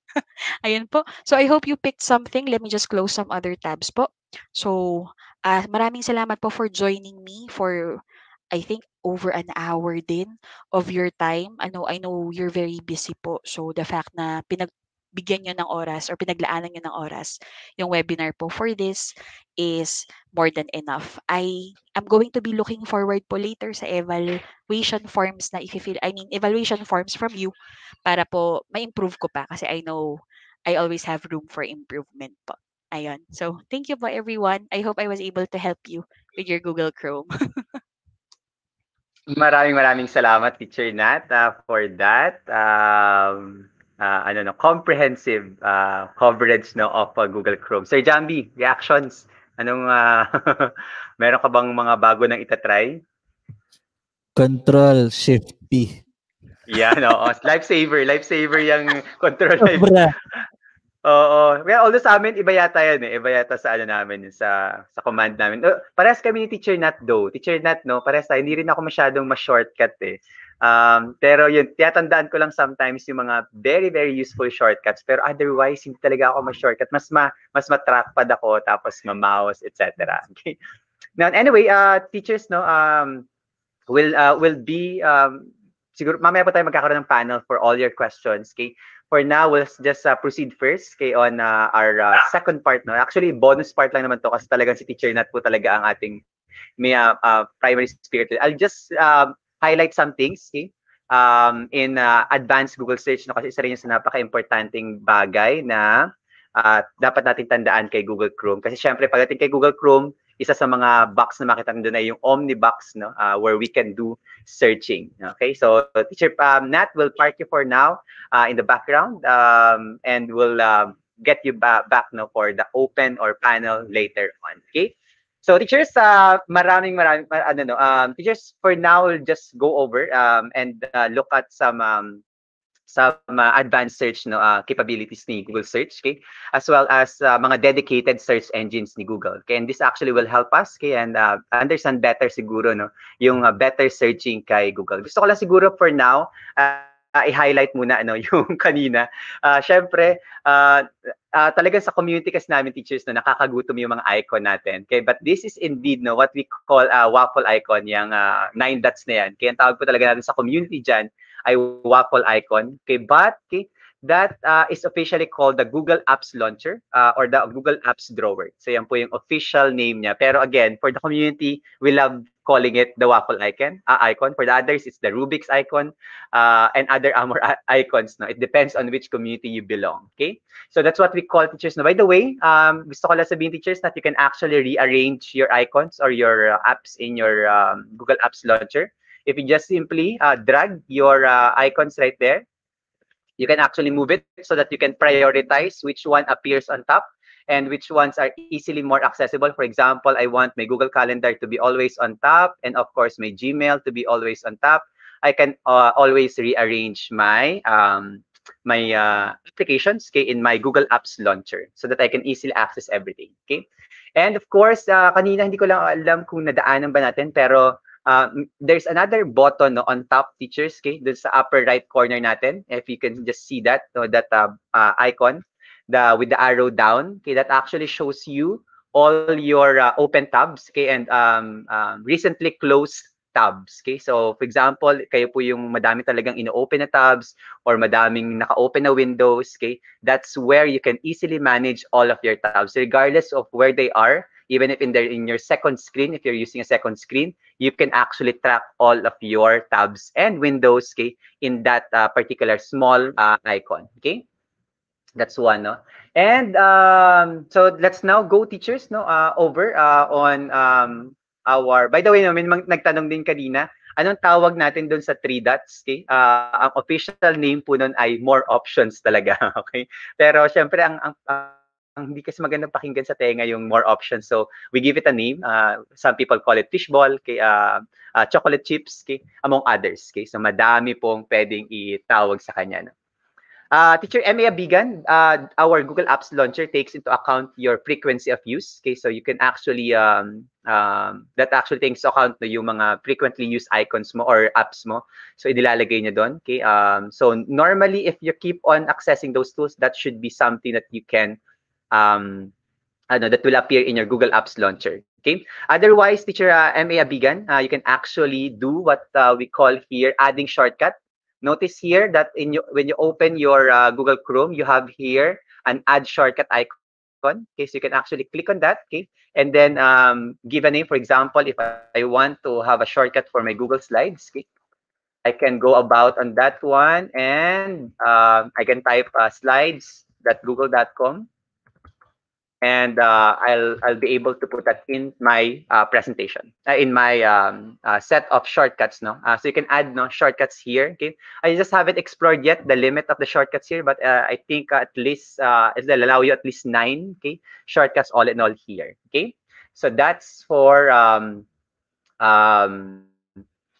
for adding short for easy access to the different tools that we have for the Google Workspace for education. Kaya kasi sabi ko sa inyo teachers kanina, no, if you master the use of Google Chrome, it will allow you to just access no, so many things and optimize your access to your different tools. Okay? And lastly siguro, gusto ko lang i-share kanina, especially to Miss May Verzosa, no.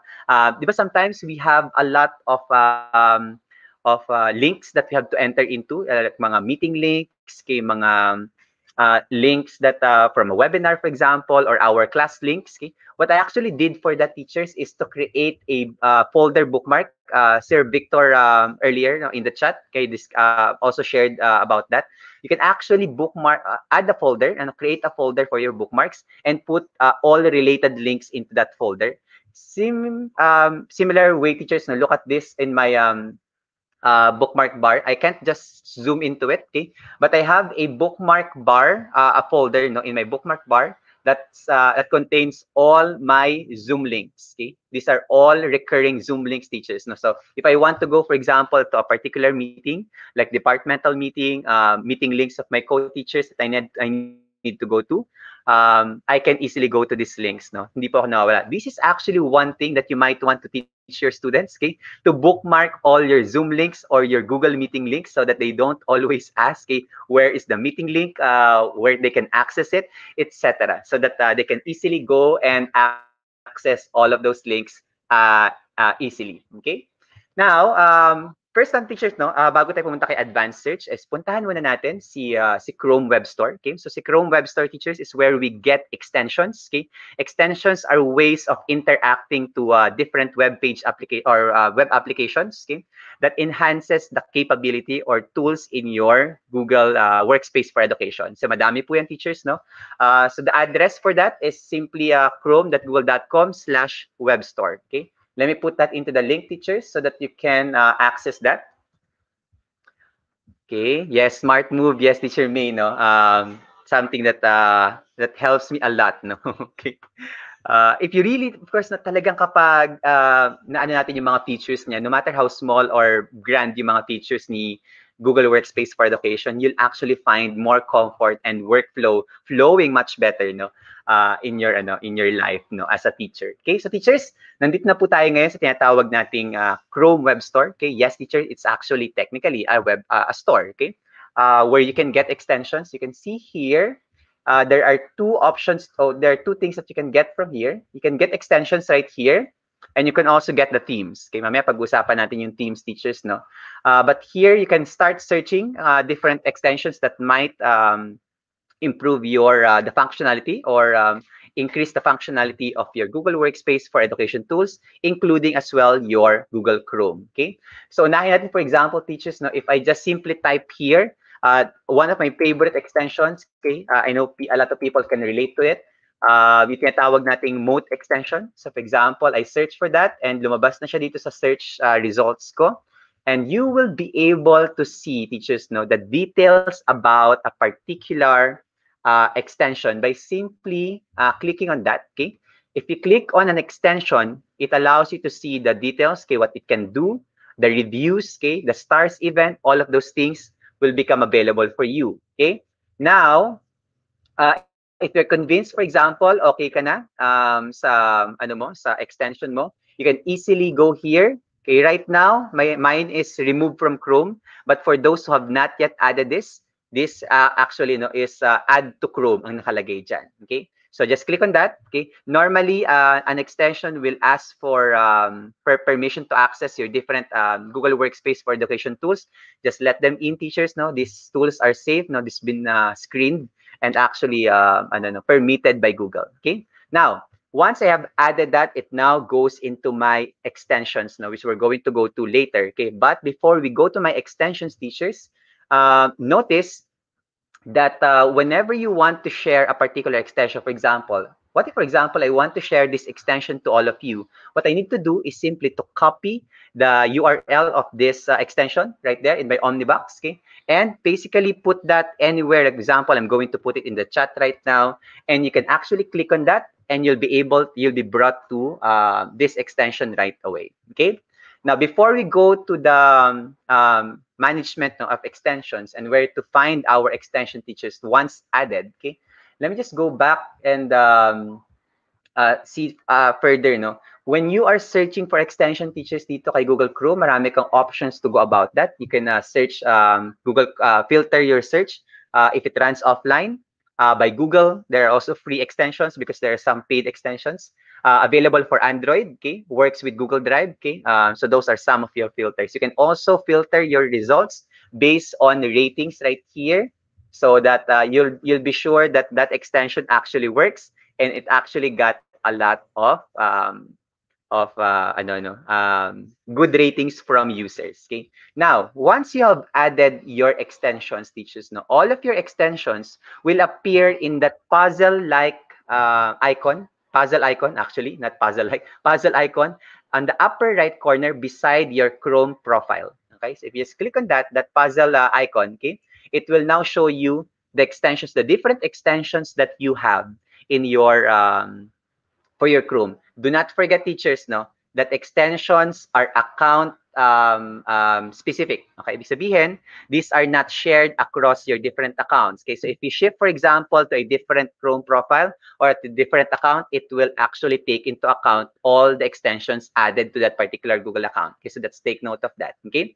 so for example, if I want to manage my extensions, I could simply click on manage extensions right here, and it brings me to all my extensions. No, already shown by teacher Nat earlier. Okay, so I here, for example, these are some of my extensions right here.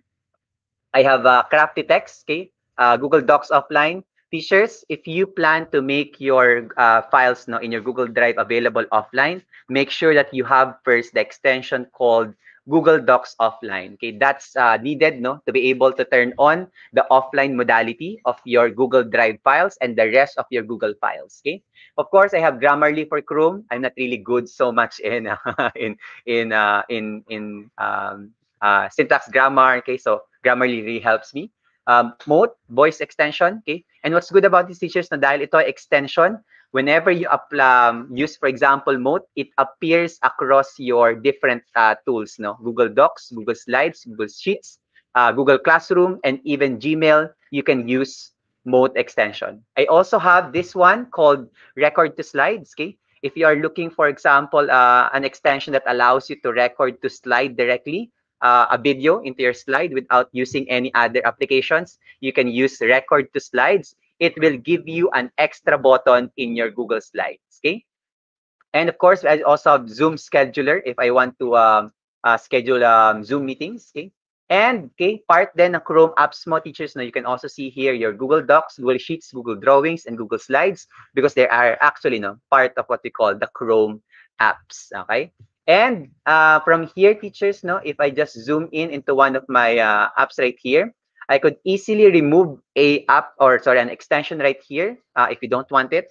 Why remove an extension? Teachers, if you're not using an extension, remove it because or else it will weigh down on your Chrome capability, okay, etc. Okay, and that will slow down your Chrome. Okay, you can also toggle this button if you don't want to remove it, okay, but you just want to turn it off for a while so that it does not like operate from the background. Okay, you can actually click or toggle this button, okay, right here, so that it becomes inactive from your Chrome profile. Okay, so that's one, teachers. That's how we manage our Chrome. Okay, now You can also do teachers no from your extensions. Okay, if you click on that, okay, if you click on the puzzle icon for your extensions, notice that you also have those pin beside your extensions. Okay, that's actually a good way of accessing your extensions easily.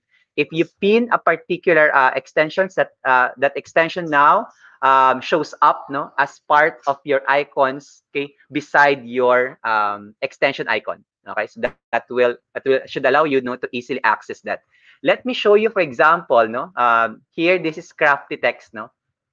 Crafty text is a perfect way of displaying text on top of your screen.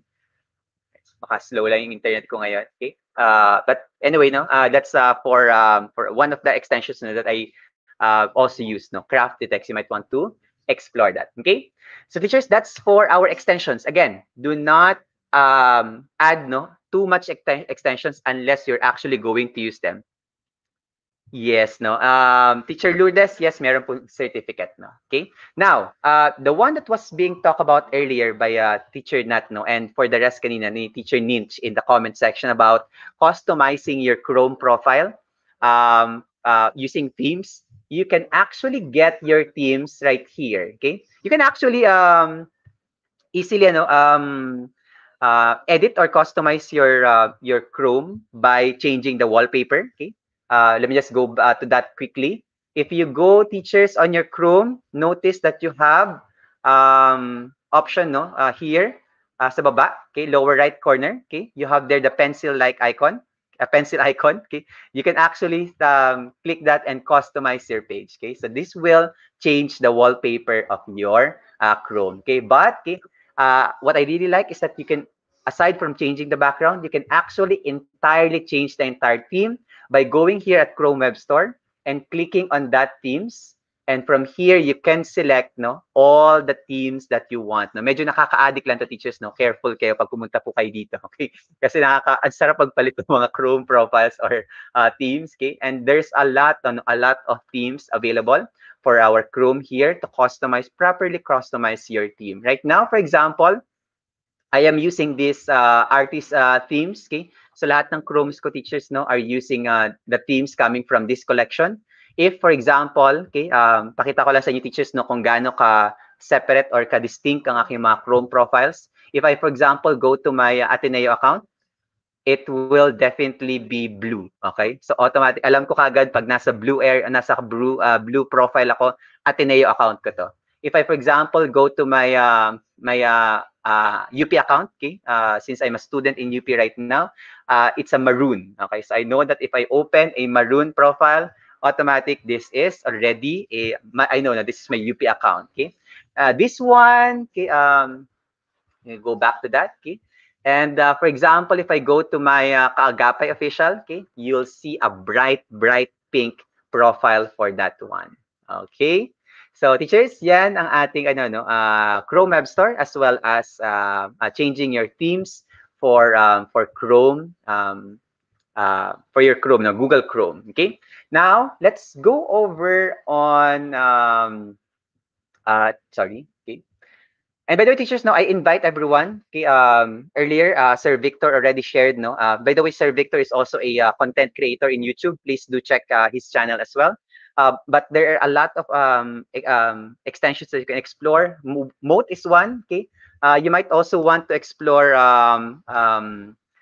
equation for our teachers, math teachers. Okay, so for example, this one allows you to insert no equation just about anywhere in your Google Workspace productivity tools. So Google Form, Docs, slides, and sheets. You can insert this different equations. This is called equation. Okay. If you want, for example, to easily put or save websites or web pages into your Google Drive, no, it's saved as a web page. You can actually go and check for, if I'm mistaken, tama ba yung aking name? Mali yata. Okay, Google Drive.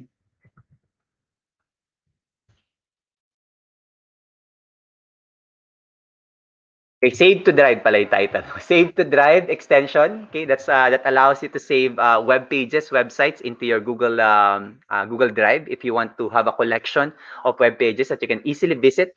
So this is our save as HTML, if I'm not mistaken. Okay, if you want, for example, naman teachers to go about adding content to your Google Classroom easily without opening the classroom, you might want to check on Google Classroom, add to classroom, I think. Ano ba yung name ko? Minsan nakakalimutan ko yung yan. Okay, add to classroom extension. Okay, for those teachers natin that are into annotating PDFs. Okay, if you want, for example, to assign PDF assignment to your students, and you want to be able to annotate or to draw on the submissions of your students, you might want to try Kami for Google Chrome. And that actually also goes into your Google Classroom. You can now assign a Kami assignment in your Google Classroom. Okay, so that's for PDF annotation. Okay, and so much more. No, actually, I think they expanded their features for Kami. No, so medyo madami pa tayong ma-explore doon. Okay, so teachers, yan ng ating Google. Sorry, teachers. Dami ng mga lumilipad na insekto ngayon dito sa ano, kasi katatapos lang ng ulan. Okay. Uh, teachers, no? Yes, that's for kita ba sa ano sa stream yun? Anyway, teachers, I apologize for that. We also have let's now go to our Google advanced search, no. So marami rin tayong ways to better search in Google, okay? Using our Google Chrome. Okay. Unang-una teachers na of course, okay, meron tayo dito sa ating Omnibox, okay? So we have here actually teachers, no, yung address bar is called Omnibox. Our search bar for Google is also called Omnibox, no. So technically both lang yan kasi they actually function the same way. If you type an address, it goes to the address. If you type any tag words or labels, it will actually search for that particular word. No? So for example, as I always simplify it by searching a ang dami ng ano. I simplify my search by simply searching for planets, okay, for example. Okay, now whenever we are searching for something, no, teachers, no, let me just turn off my camera, teachers, for a while. Okay, teachers, now whenever we are searching for example planets, no, notice that your search in Google, okay, are grouped into particular categories. So you have images, okay, maps, okay, videos, and news. You can actually customize, focus, no, your search by looking or using what we call tools in Google search. Now, so if you just open, for example, the image category, it will allow you to create modifiers or filters by clicking that tool option here. If you click, for example, the tools, okay, that will now allow you to filter your results based on size. For example, naghahanap ka naman pala ng large image, okay? So why not look for large image, okay? Medium image or icon if you're looking for icons, okay? And of course, okay, aside from size, you can also look for colors, okay? You can actually use, okay, colors, okay, to filter your results as well. For example, if you're looking for dominantly purple, dominantly pink, or red images, you can also do that, okay? Even type features, okay? Kung naghahanap tayo ng mga images, for example, na clip art or line drawing, okay? Pwede mo itong gamitin. Or, for example, yung mga naghahanap po ng GIF, okay? Pwede mo nang gamitin kagad yung filter mo na GIF dito para ipapakita lang sa'yo ni Google ay GIF, okay? And of course, time even, if you're looking for more recent uploaded images, okay? You can look here and filter results, okay? Using time, no, as a filter. And siguro yung pinaka-useful na natin na filter dito, teachers, is yung tinatawag nating usage rights, okay? So you can actually limit, teachers, no, and already filter results, okay, of images, for example, that are belonging to the Creative Commons licenses para alam natin that we can already use it without a license or without buying it. Okay? But of course, still, kailangan pa natin ng attribution for that. Okay? Or you can also, for example, if you're really looking for commercial and other licenses, you can actually filter it also that way. Okay? Now, if you are really looking for a more advanced way of searching in Google, okay, you can actually go over and click that cog button on the upper right corner when you're searching, teachers. That's your settings.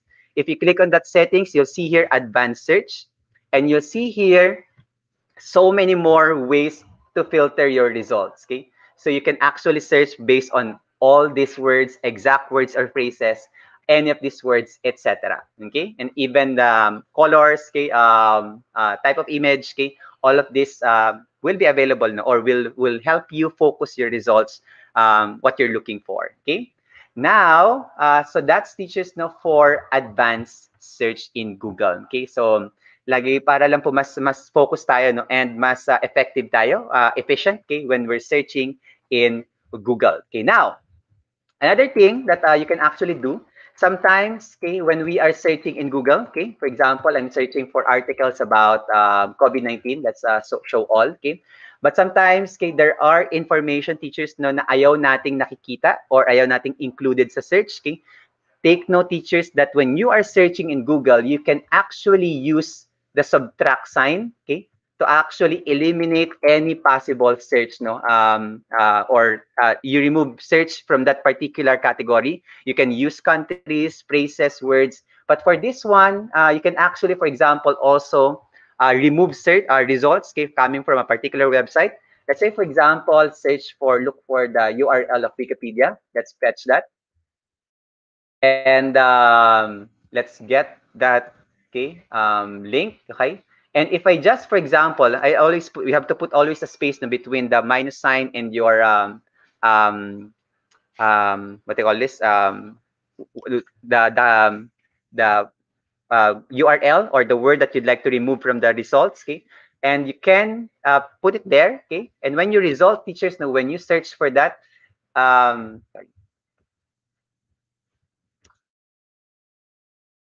When you search now, teachers, from your search entry or the results, teachers, walang lalabas coming from Wikipedia. So that eliminates, okay, any results from that particular website. Okay, so that's also one way of streaming or focusing your search results in Google search. Okay, para lang po mas safe tayo pag nag-search tayo ng results kay Google. Okay, now furthermore about searching in Google, if for example, kung alam mo naman, teachers, naghahanap ka ng books, okay, always note that we have actually a very dedicated search engine for books, okay, both for online and printed books, okay. We have the Google Books, okay, right there, so that whatever you're looking for, it's just going to show you books, okay. It won't show you anything else except books, okay. That should make your search much more efficient. Of course, okay, if we're searching for image, we can always go to image.google.com, which now focuses on searching images. Okay, so you can use, and what's good about here, teachers, know when you are using Google Image, is that you can use what we call the reverse searching. If you just click on that icon, that camera icon, it allows you to paste here a URL of a photo, or you can upload an image here and it will be reverse searched by Google. It will look for identical images or where that image could have come from. So this is what we call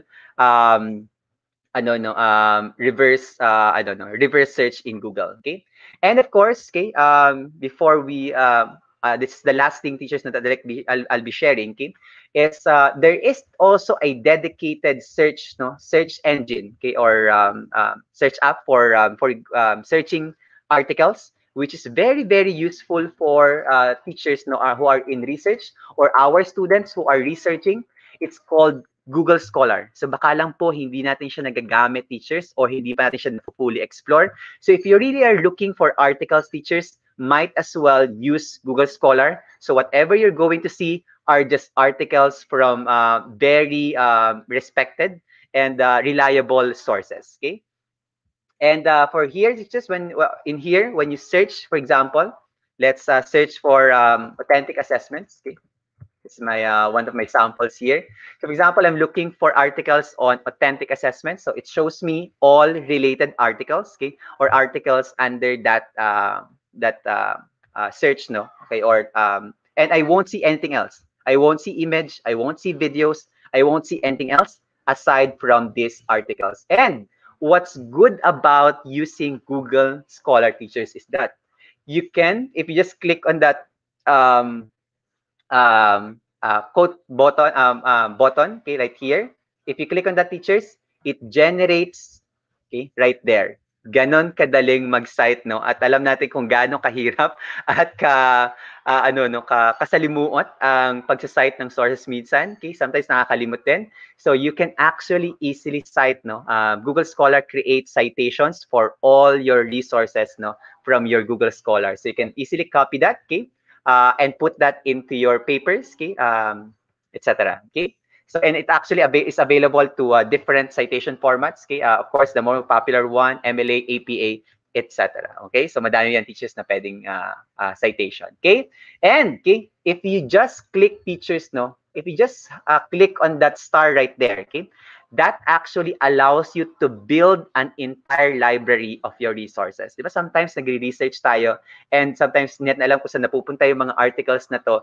Ngayon, teachers, no, kay Google Scholar, it could actually allow you to create a collection of articles, related articles into your library. Okay, so for example, if I just click that teachers, no, star, it actually saves that now. Okay, okay, about now teachers now. So it has been now saved into my library. So if you just go to that three lines, okay, on the upper right, upper left corner, that's your menu, okay.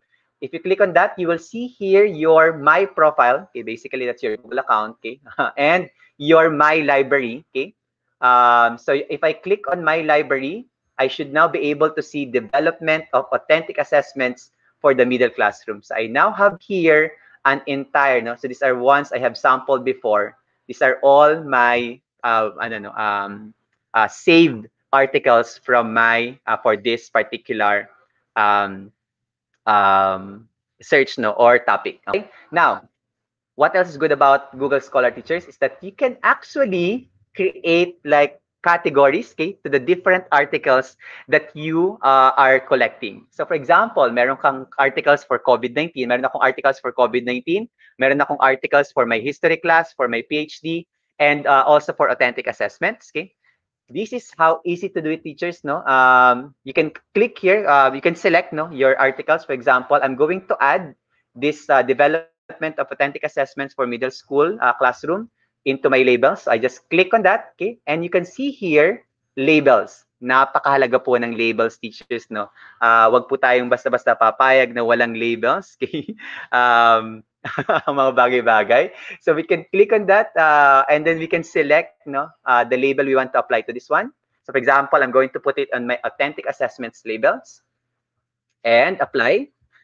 And now what happens, teachers, is that if I go to that authentic assessments label right here, that article also ends up there, right there. So I can now segregate, okay, and actually create, no, a collection of articles, no, properly organized into different labels, so I don't get confused, okay, for this one, okay. And okay, the last thing, teachers, know is that well, you can always custom your search here, okay, based on time, okay, if it's more recent or older search, no.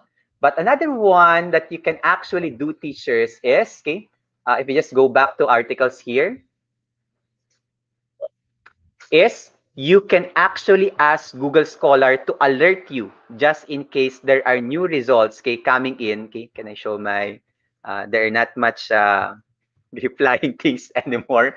I close up. I turned off my camera because there are so many things flying around me.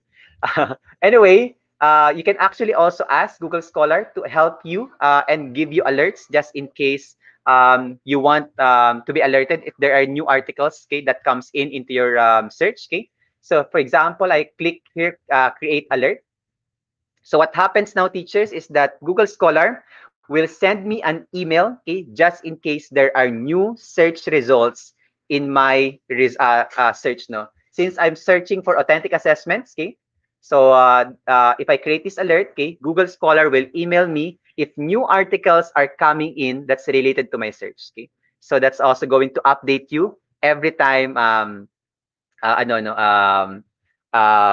there's a new article for that. Okay? Teacher Mary Ana, if I click add to my library, yun book, free yun, or, sir, hindi, teacher, hindi po lagi. Okay? Ah, hindi po laging, free yung mga books na. Siyempre, may mga books po na may bayad. Okay? Yes, no? Welcome po. So teachers, that's for creating, no, or creating alerts in Google Scholar. Okay? So I hope that teachers that isa yan sa mga bagay na sana magamit nyo for your um, searching for articles. Okay, so marami nang ginagawa ngayon si Google so that we are more efficient, okay, in searching in for information, lalo na ngayon sa online distance learning. And this is something actually that I hope that we also get to teach to our students. Okay, so teachers, again, that's just my very short sharing, okay, because again naman, no, teacher Nat was able to cover everything already. So I'll just bring back, no, teacher Nat back into the stream for our open forum, teachers. We still have 15 minutes, no, or so for our open forum before we close our session. Okay, so let me just welcome back teacher Nat into the stream. Okay, teacher Nat, good afternoon again. Welcome back. Okay. Hello po. Ang daming mga gamu-gamong lumilipad ngayon dito sa kasi kakatapos lang po ng ulan, ano. Yan, Yes. teachers, maraming salamat. Okay, we're now open for some questions, okay, or inquiries, teachers. Baka meron po kayong mga gustong itanong or i-clarify sa amin. Okay, welcome po sa ating mga teachers na nagpapasalamat sa chat. Okay. Baka lang po meron tayong mga clarifications. Okay. Yan. Teacher Nat, pa-mention nga ulit, ano yung extensions that you use, that extension that allows you to put that time and date onto your Chrome? That extension po is called Momentum. Nakalimutan So lang. you could look it up po in Momentum, Google. yes. Yes po. Yes, actually that's very nice, no? Momentum. Kasi may mga motivational quotes pa yan every day, nagbabago-bago din. So nakakatuwa. So pagbukas mo ng ng Chrome mo, nandun na kagad yung yung quotations na yun. Pero aside from, by the way, teacher Nat, no, isa rin sa mga baka pwedeng i-try ng mga teachers natin is yung pag-create ng default web page, no, pag nag-open sila ng Chrome. Okay, you can actually do that, no, sa Chrome. For example, ako, napaka-professional ng first page ko, teacher Nat, sa akin. Pag open ko ng Chrome, Facebook agad yung malabas. Pero Yes. syempre for management of kaagapay teacher support, no. So you can actually do that, teachers, no. Just go to settings to set your default website, no, or URL for when you open your Chrome. As well as siguro makakatulong din sa inyo, teachers, no, yung tinatawag nating home. If you notice, pag pumunta po tayo dun sa ating Omnibox, dun sa left side naman, meron dong parang home button. You can actually also customize that so that whenever you click on that, it brings you to a particular website. No? So for example, you can set it as, for example, your Google Classroom. Pwede rin siyang yung website ng school nyo. For example, sa akin, teacher Nat, nakaset yan as the website of Kaagapay. So if I click my home button, that home icon, it brings me to Kaagapay Teacher Support webpage. Yes Yan. po, Okay. that's right. And Sir Franco, kanina lang, naalala ko lang kasi I was listening to you dun sa Google Scholar. Baka po sa iba nating teachers, kasi I'm looking through the the comment section po. Si Sir Jeffrey Beltran pala ay nandito. Hi Sir Jeff, isa rin po sa mga suki naming mentors Hello kapag po. kailangan ng Yeah. Hi Sir. Ayun. Ano po, teachers, I think we have a lot of research teachers na natulungan dun sa Google Scholar. Letting you know lang po na aside dun sa trick na pinakita ni Sir Franco, sa Google search po mismo where you can eliminate yung ayaw mong makitang results, in Google Scholar po, you could use Boolean operators po, such as and, or kung gusto nyong ilimit yung specific search results na makikita, especially for papers po.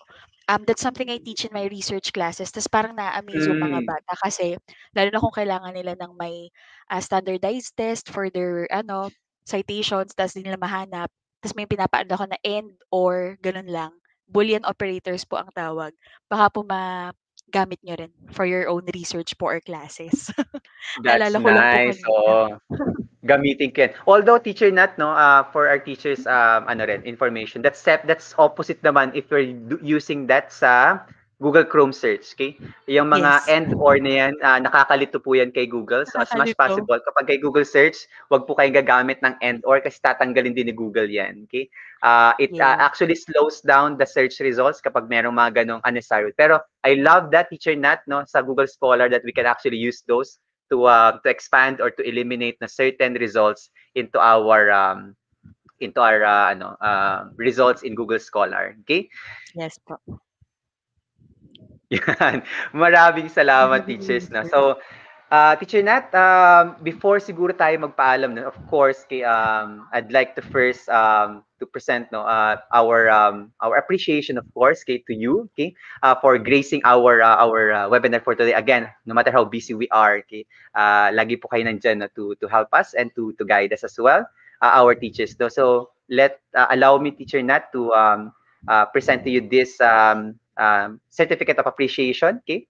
So this is the certificate of appreciation is respectfully awarded to Natasha Lily Renz Sabado for sharing her knowledge and expertise in the recently concluded webinar entitled Ultimate Guide to Google Chrome. Okay, awarded here now on July 29, 2021, to be signed by your administrators, Joseph Angelo M. Santos, Paolo May J. Mendoza, Angelo B. Malyari, and Franco Nicolo P. Adun, with a training duration of 2 hours. Napakalaga na po niyan training duration na yan. So maraming salamat ulit, Teacher Nat, for gracing our event for today. I don't see any questions right now. No? Puro expression of appreciation, Teacher Nat, from our teachers. Okay? Yeah. Anyway, Teacher Nat, siguro bago tayo magpaalam, no, and before I let you go and allow you to rest now after our session, is maybe you could give us some words, no, to our teachers. Okay, especially we're now entering into our pandemic school year, year 2. Okay, so go ahead, Teacher Nat.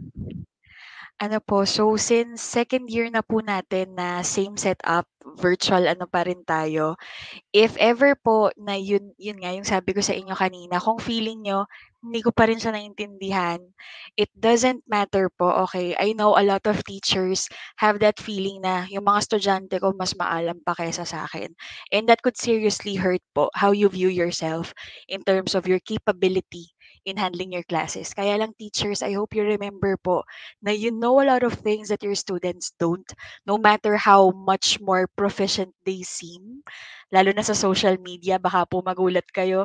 Facebook, Twitter, TikTok, lahat gamay. Pero simpleng email po, hindi nila gamay. At kayo alam nyo yon. So you always have something to offer po and I hope you never stop offering that with your students po. You have a great ano po, Thank you. weekend. Maraming salamat for that Yun. beautiful message. Yun po. Thank you for that beautiful message na Teacher Nat. No? Totoo yan, no?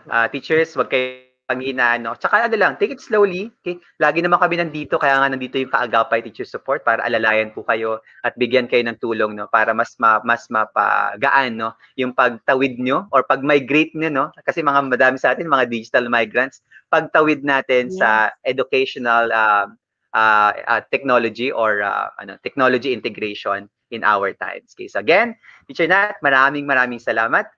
And will now pagpapaalam na muna po sa iyo, Teacher Nat, and hopefully we'll see you again, no? Next time. Now as a Google certified trainer. Yes, putting pressure to that. Pero kayang-kaya na yung Teacher Nat. So, teachers, let's also wish, no, Teacher Nat's application as a Google certified trainer for this year. Okay, let's pray for her and for all the training that she will be giving to us teachers. Okay, so again, maraming salamat, Teacher Nat, and we'll now bid goodbye and say goodbye to Teacher Nat. Okay, paalam po, Teacher Nat. Thank you po. See you po around. Okay. Okay, so teachers, let's now, before I conclude, by the way, teachers, no, our session for today, let me just first invite you for our session tomorrow. Wag po natin kakalimutan yung ating na-postpone na session last Saturday will be on tomorrow. Kaya medyo back-to-back sessions po tayo, teachers, no? All throughout. So tomorrow, teachers, will be on the effective management of the digital classroom. We'll be bringing teachers now from different grade levels and contexts, okay? Para lang po mas ma-explore natin how do we effectively manage the digital classroom given our setup na ngayon. Kasi syempre dati, mas madali, mas kaya natin i-manage yung classroom in a physical setup. But what about the digital setup? Okay, so we're going to be talking about that tomorrow from 5 p.m. to 7 p.m. Don't miss the teachers. Same ulit dito sa ating YouTube channel. Okay? So teachers, with that, okay, we'll now leave you with our evaluation link for today. Before I close the session, can you please let me know if the link would actually work? Okay? And if you can actually access the evaluation form so that I could also do something about it if it's not working. So teachers, this will be https tinyurl.com/July series P7. Okay. Welcome po, Teacher M.A. Abigan. Shout out to Teacher M.A. Abigan for that. Okay. Always no karangalan makatulong. So teachers, I'll just be waiting for a confirmation if the link is working and you can actually access it. Okay. If that's true, then we're good to go and we'll close the session now. No. Okay. So that we could also take a rest and we'll see you teachers tomorrow for our session. Okay, or part of our July series. No. Actually, that's supposed to be the part 6. Okay, na na-postpone natin.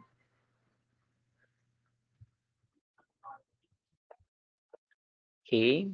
Let me just also send that into our chat, okay, for everyone's easy access. Okay, let me just type that.